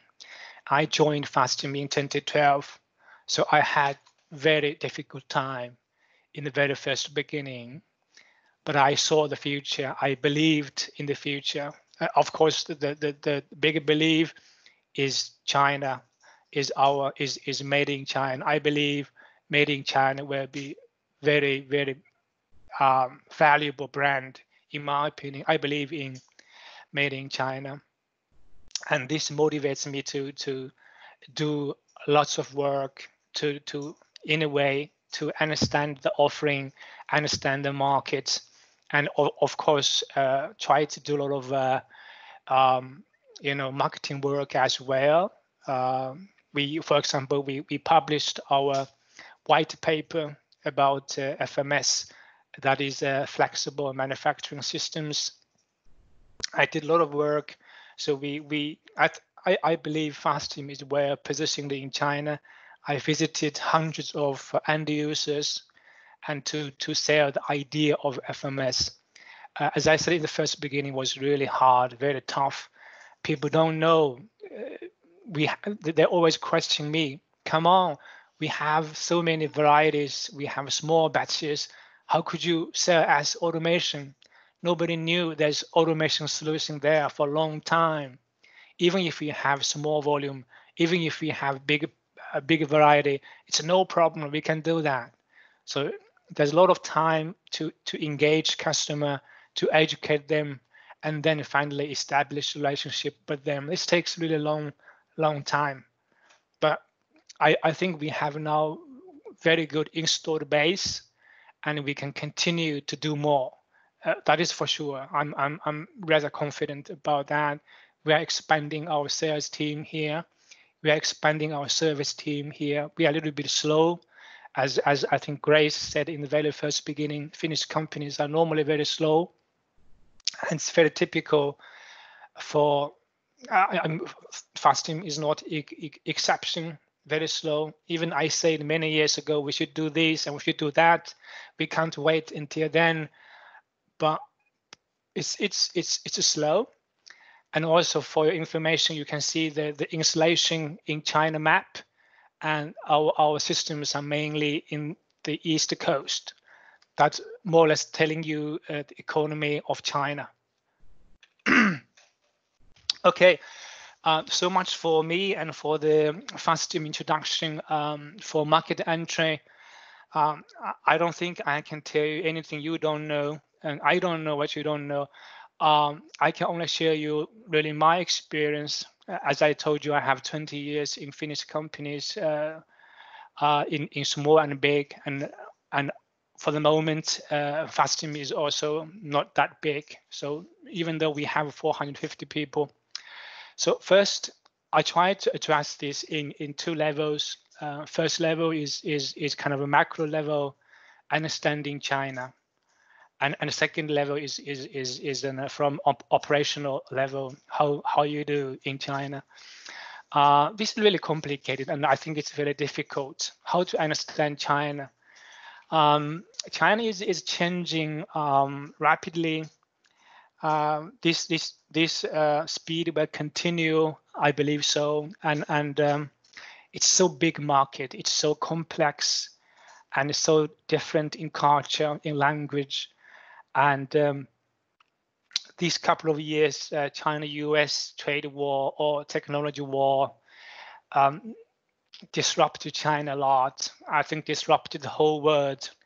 And this kind of trade war between US and China even put Europe in difficult situation. For us, we have also some real effect or impact on business. For example, for military, we are very careful. Probably we couldn't sell to military. But if you look at today, the economy, I think China will develop more military. Military, I mean AECC or AVIC, if you know what I'm talking about. So Chinese aircraft and Chinese air engine will continue to invest. And this SOE, it's state-owned enterprise, are immune from economic cycle. So they will continue to invest. So we have a little bit trouble there. We need to feedback our headquarters what this customer is producing. If it's missile, if it's weapons, we can sell. So it's complicated, and to have real understanding about China for SME from Finland, it's really difficult.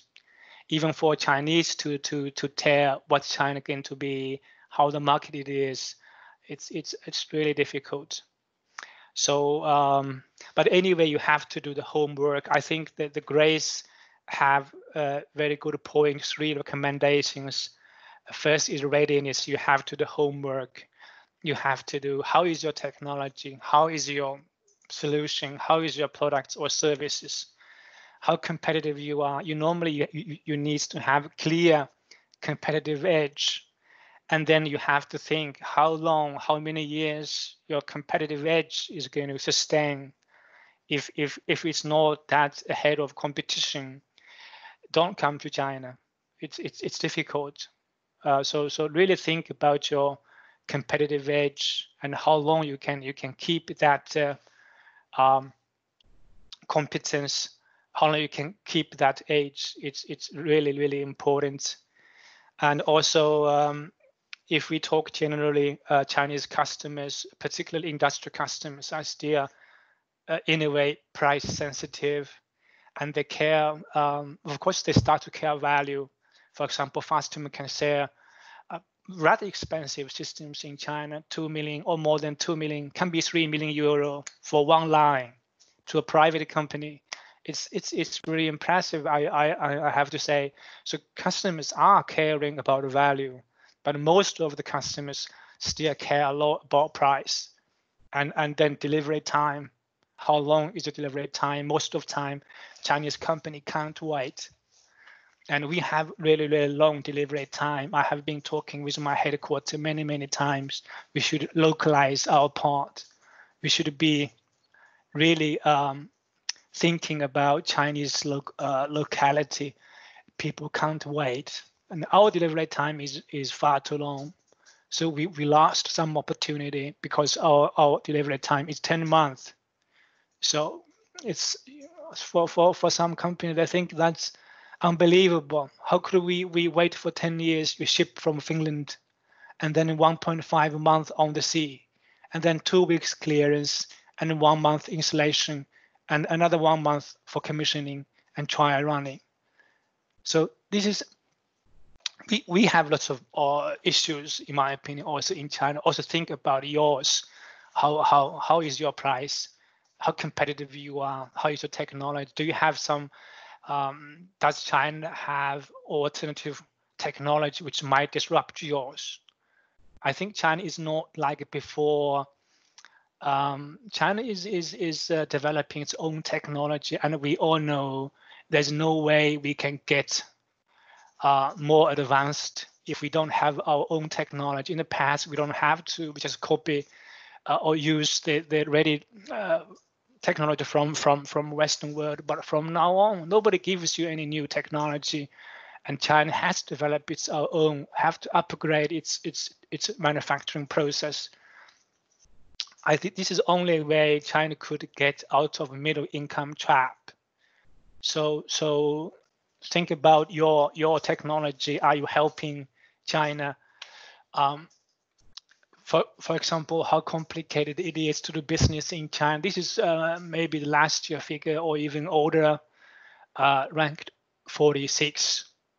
But as you all today heard from Grace, that China is opening more.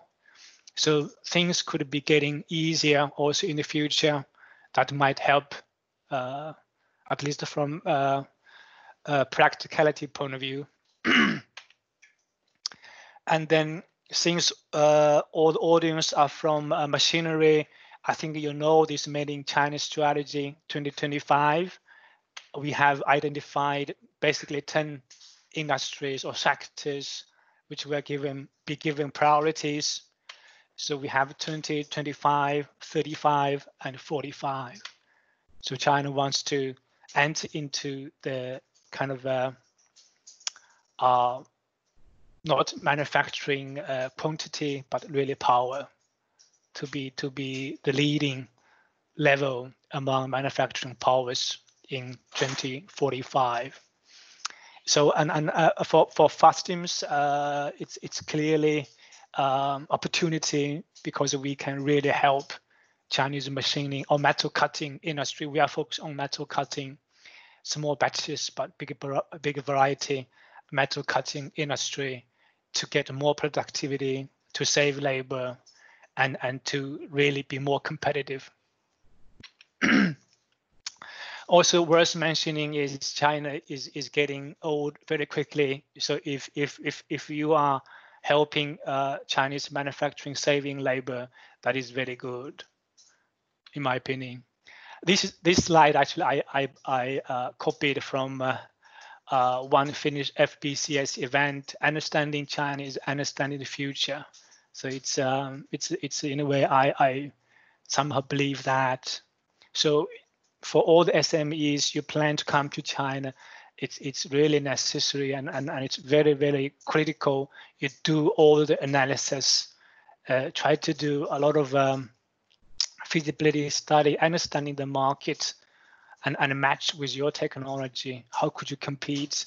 Is there really future for you? Otherwise, maybe you don't do it. It's because anyway, doing business in China is very, very challenging and complicated. I understood from Grace, he mentioned one bidding project that the Finnish company lost.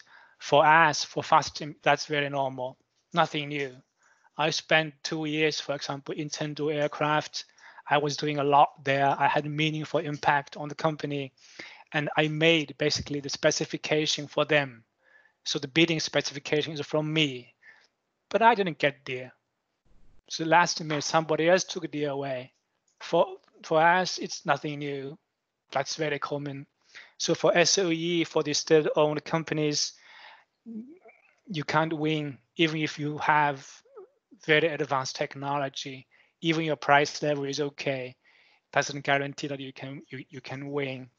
So for SOE, still the relationships and price counting more important than your real technology, your real solution. So really be prepared and challenges you can face in China. Then, okay, if from operational level, if you decide to come to China, that's very good. But you make sure you have done strategic analysis and you want to come to China, because if that is done, then you don't have to hesitate. You don't have to, worry about if you just do your work. So the first thing is really the talents. To get right talents, that's also very, very difficult in my opinion. Very difficult. We are hiring people. I know how difficult it is, not only from language point of view, but there are lots of things you have to consider. Of course, you have Finch here. Finch can help you to find talents. Finch is very fast and also professional in this regard. Finch can also recommend you, in my opinion. Actually, recommendation can be even better, because recommendation normally you understand the person, know the person, and that person is in the industry you are working on. That could be actually better. So really find talents that have right people on the bus is really the first step. Otherwise, you have a wrong person, you train him for 2 years, and then nothing comes, or the guy just simply leaves the company.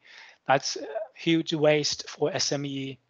So find right talents, really put time there, understanding the person, try to ask questions from different angles.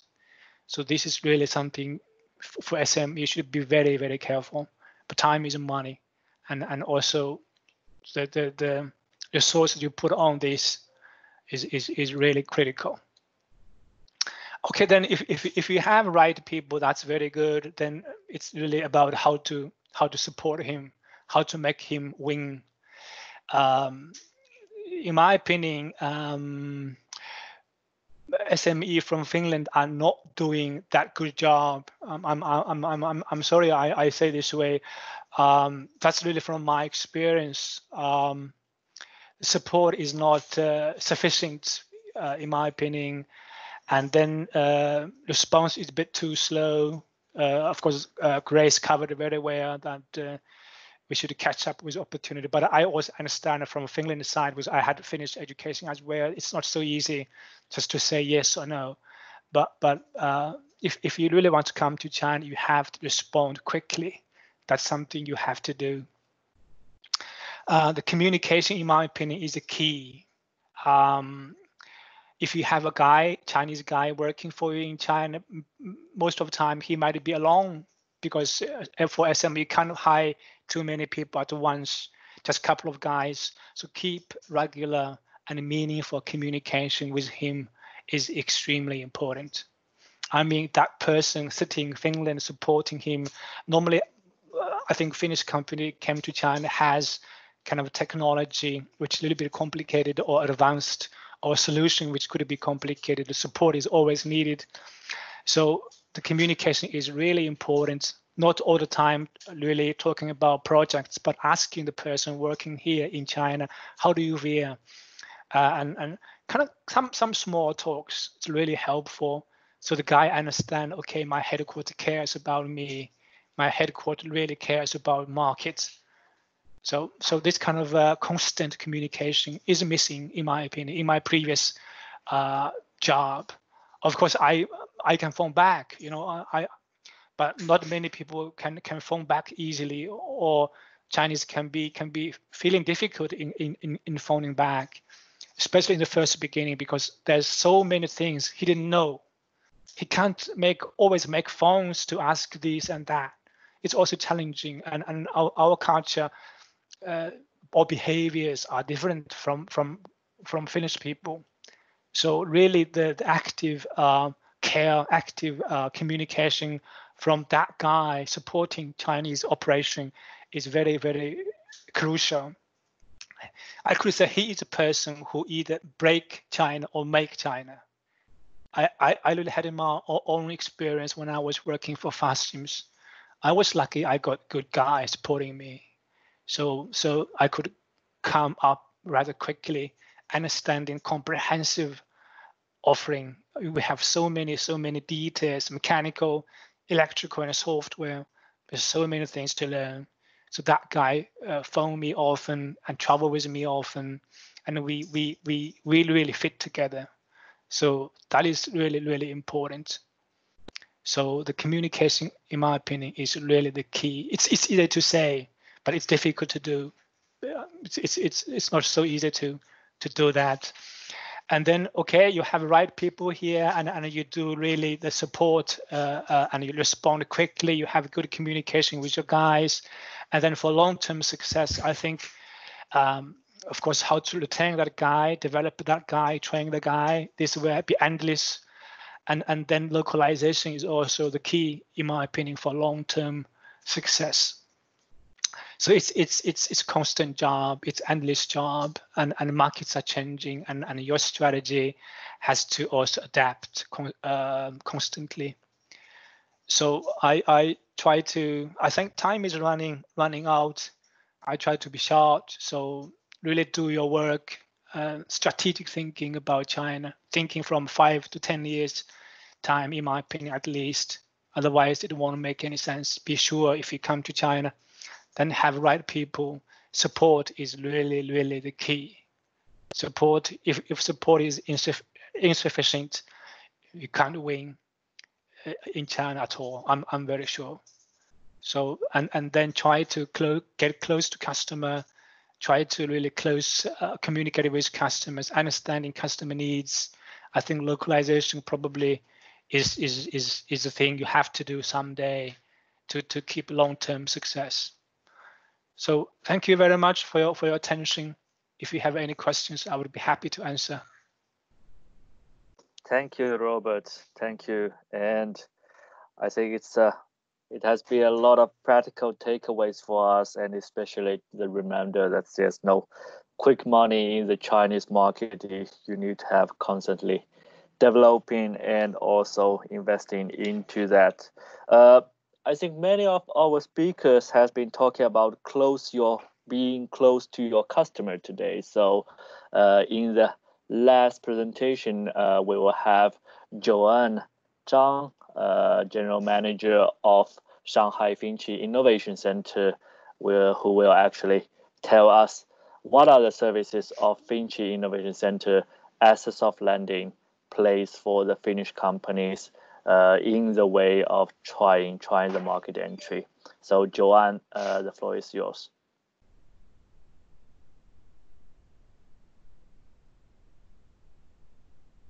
Good morning and good afternoon, everyone. And thank you for organizing this event. And I'm very honored to give the introduction about Finnish, how we help the Finnish companies for them to enter the China market. And hopefully after my presentations, then you will think our platform will also be helpful for your companies in the machinery industries to enter in the China market. So Finnish, in short, is a Shanghai, Finland, China Innovation Center, which was established by the Finnish Ministry of Trade and Industry in 2005, and also we are the daughter company of Business Finland and the member of Team Finland operations here in China. But even though we are more like a soft landing platform for the Finnish companies, but we register as a wholly owned foreign company belonging to Business Finland, so that we can also sharing the experience, like really daily to daily basis business with the Finnish companies when they come to China from day one. And also, since we have been here for many years and we have been helped so many Finnish companies for them to do the business here, we got the license as the innovative incubator by the Shanghai government and Pudong New District. So that if the companies, like the Finnish companies, they register their own legal entity here in Finchi, we can also help them to apply for the subsidies from local government, so that can also like share the burden for the Finnish companies to do the business here. And also we are part of the accredited soft landing zone from Enrich to as kind of the certifications for Finchi to help the Finnish companies. So since we were established in 2005, we have been helping over 130 Finnish companies for their business in China. So in Finchi platform, what we offer is first the office space, and then the most valuable is our soft landing services and also the Finnish community here. We have the office space of about 1,900 square meters located in the Shanghai Zhangjiang High-Tech Park, which is also part of the free trade zone area. We have different type of office space and also the original Finnish sauna here as the image of Finland culture. But most importantly, we also share the same office space with Business Finland Shanghai office, Finnish Business Council Shanghai, so that really the Finnish companies here can also interact with other advisors from the Business Finland or from other Finnish institutes to work together towards the business development in China.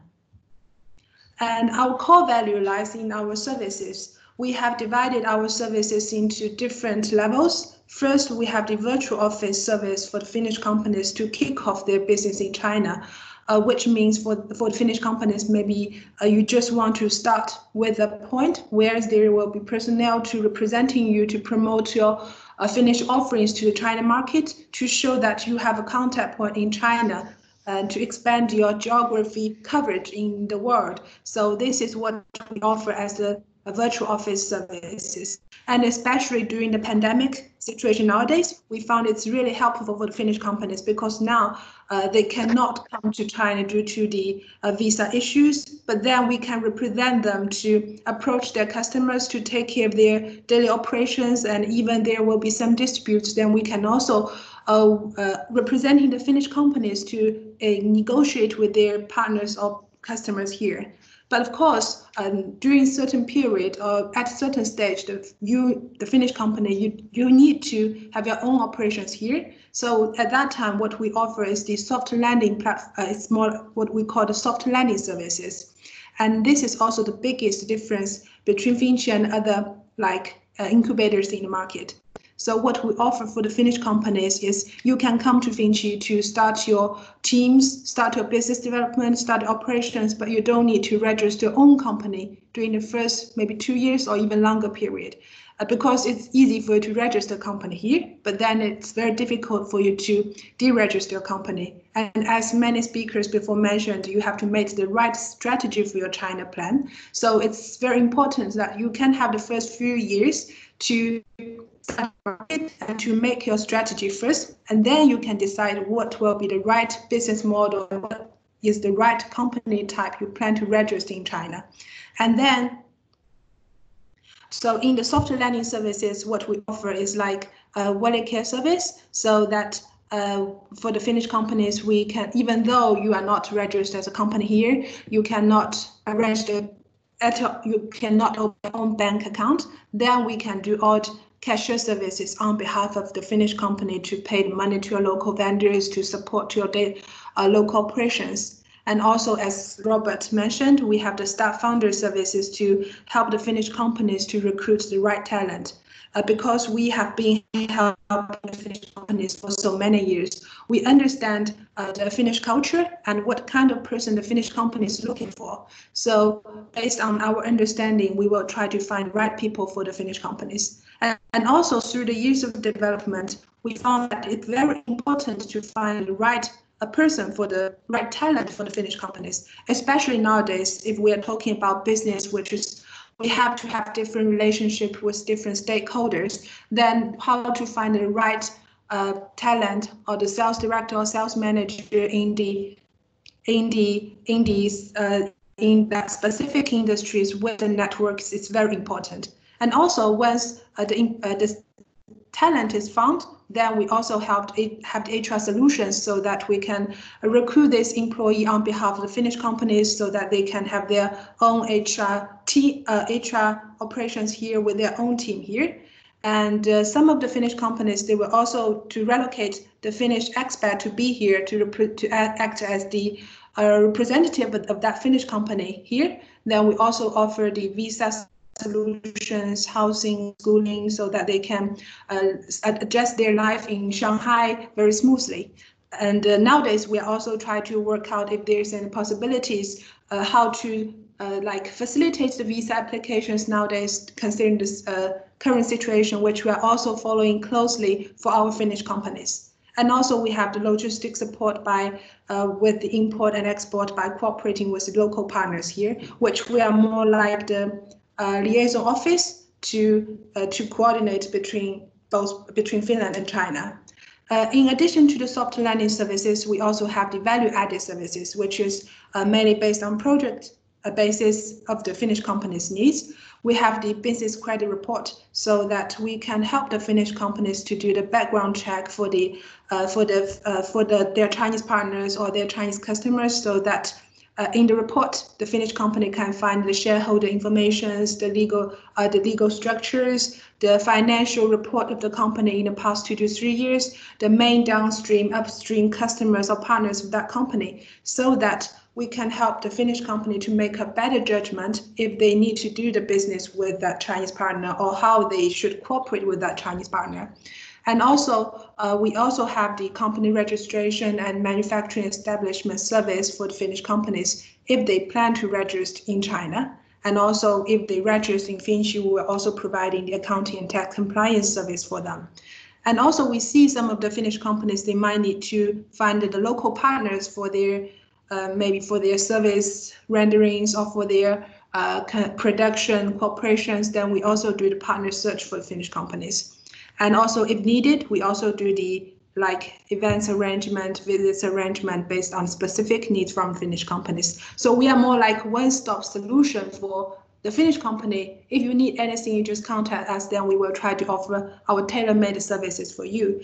And also just try to mention again, because we are the licensed incubator here, so we can also help the Finnish companies once they register in Finchi, we can help them to apply for subsidies from the local government. And nowadays, we have helped, I think, nearly 10 Finnish companies for them to get the subsidies, especially the rent subsidies from the local government since 2016. So I think it could be a good way for the Finnish companies to also get the local resource or the local support from the local government, which seems to be quite remote or unavailable for the Finnish companies in the past years.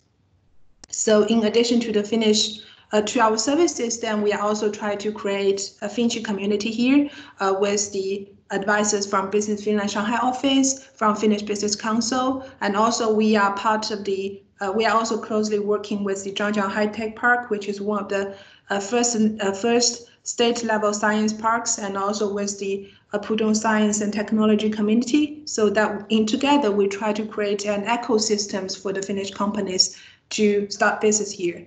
And also one thing to mention is because what we support is mainly the SMEs, the small and medium-sized companies.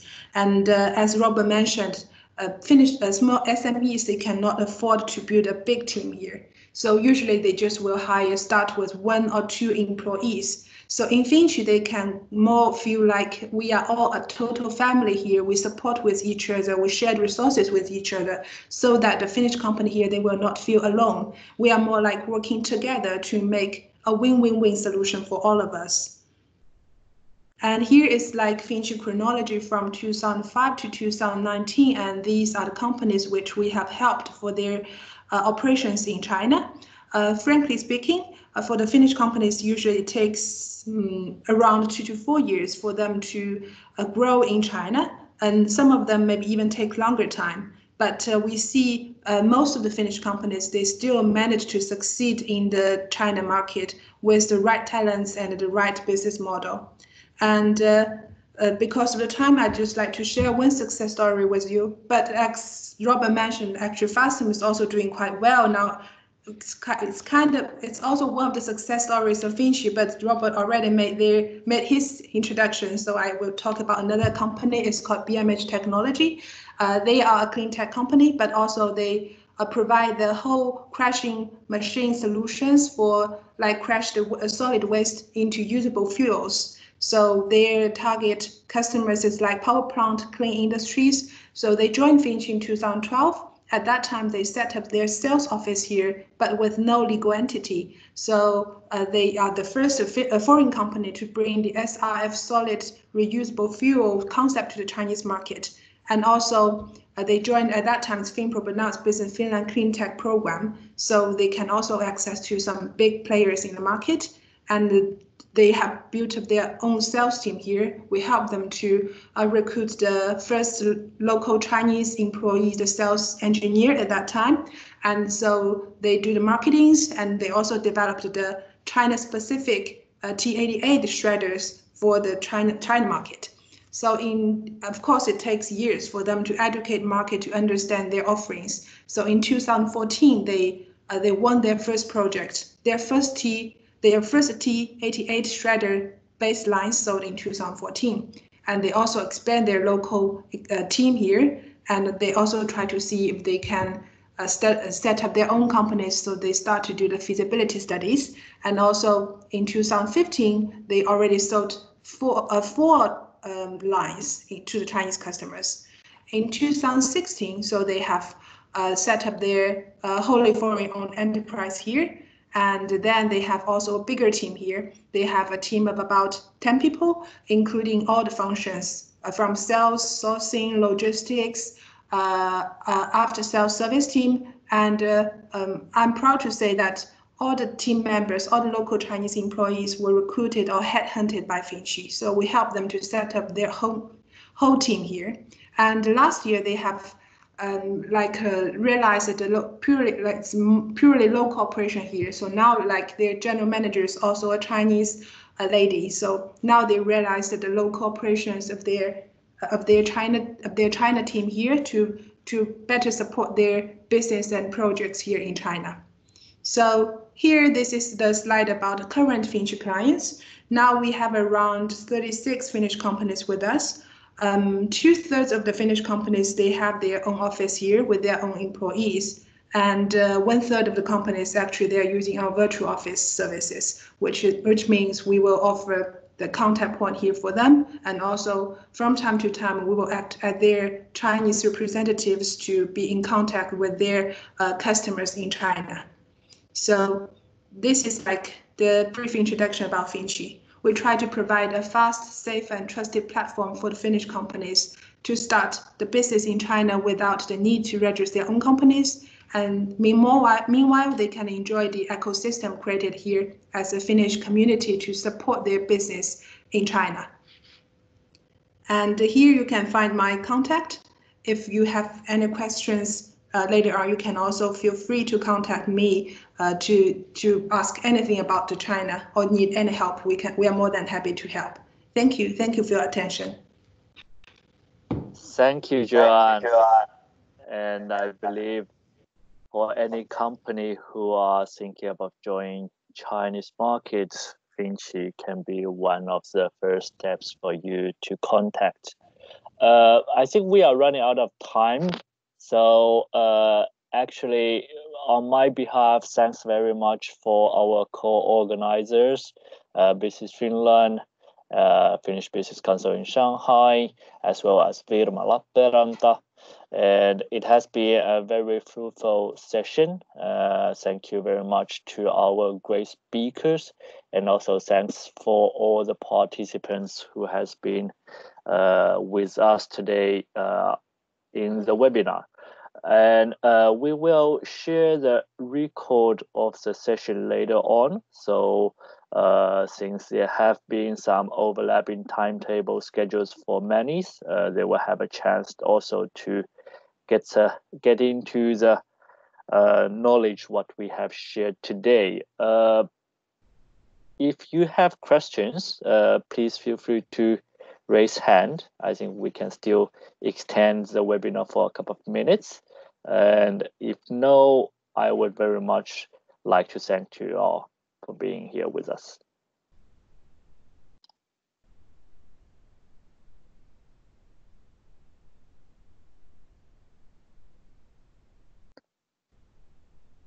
Okay, so thank you very much, and looking forward to talk to you soon again. And this will be the end of the webinar. Thank you very much. Thank you.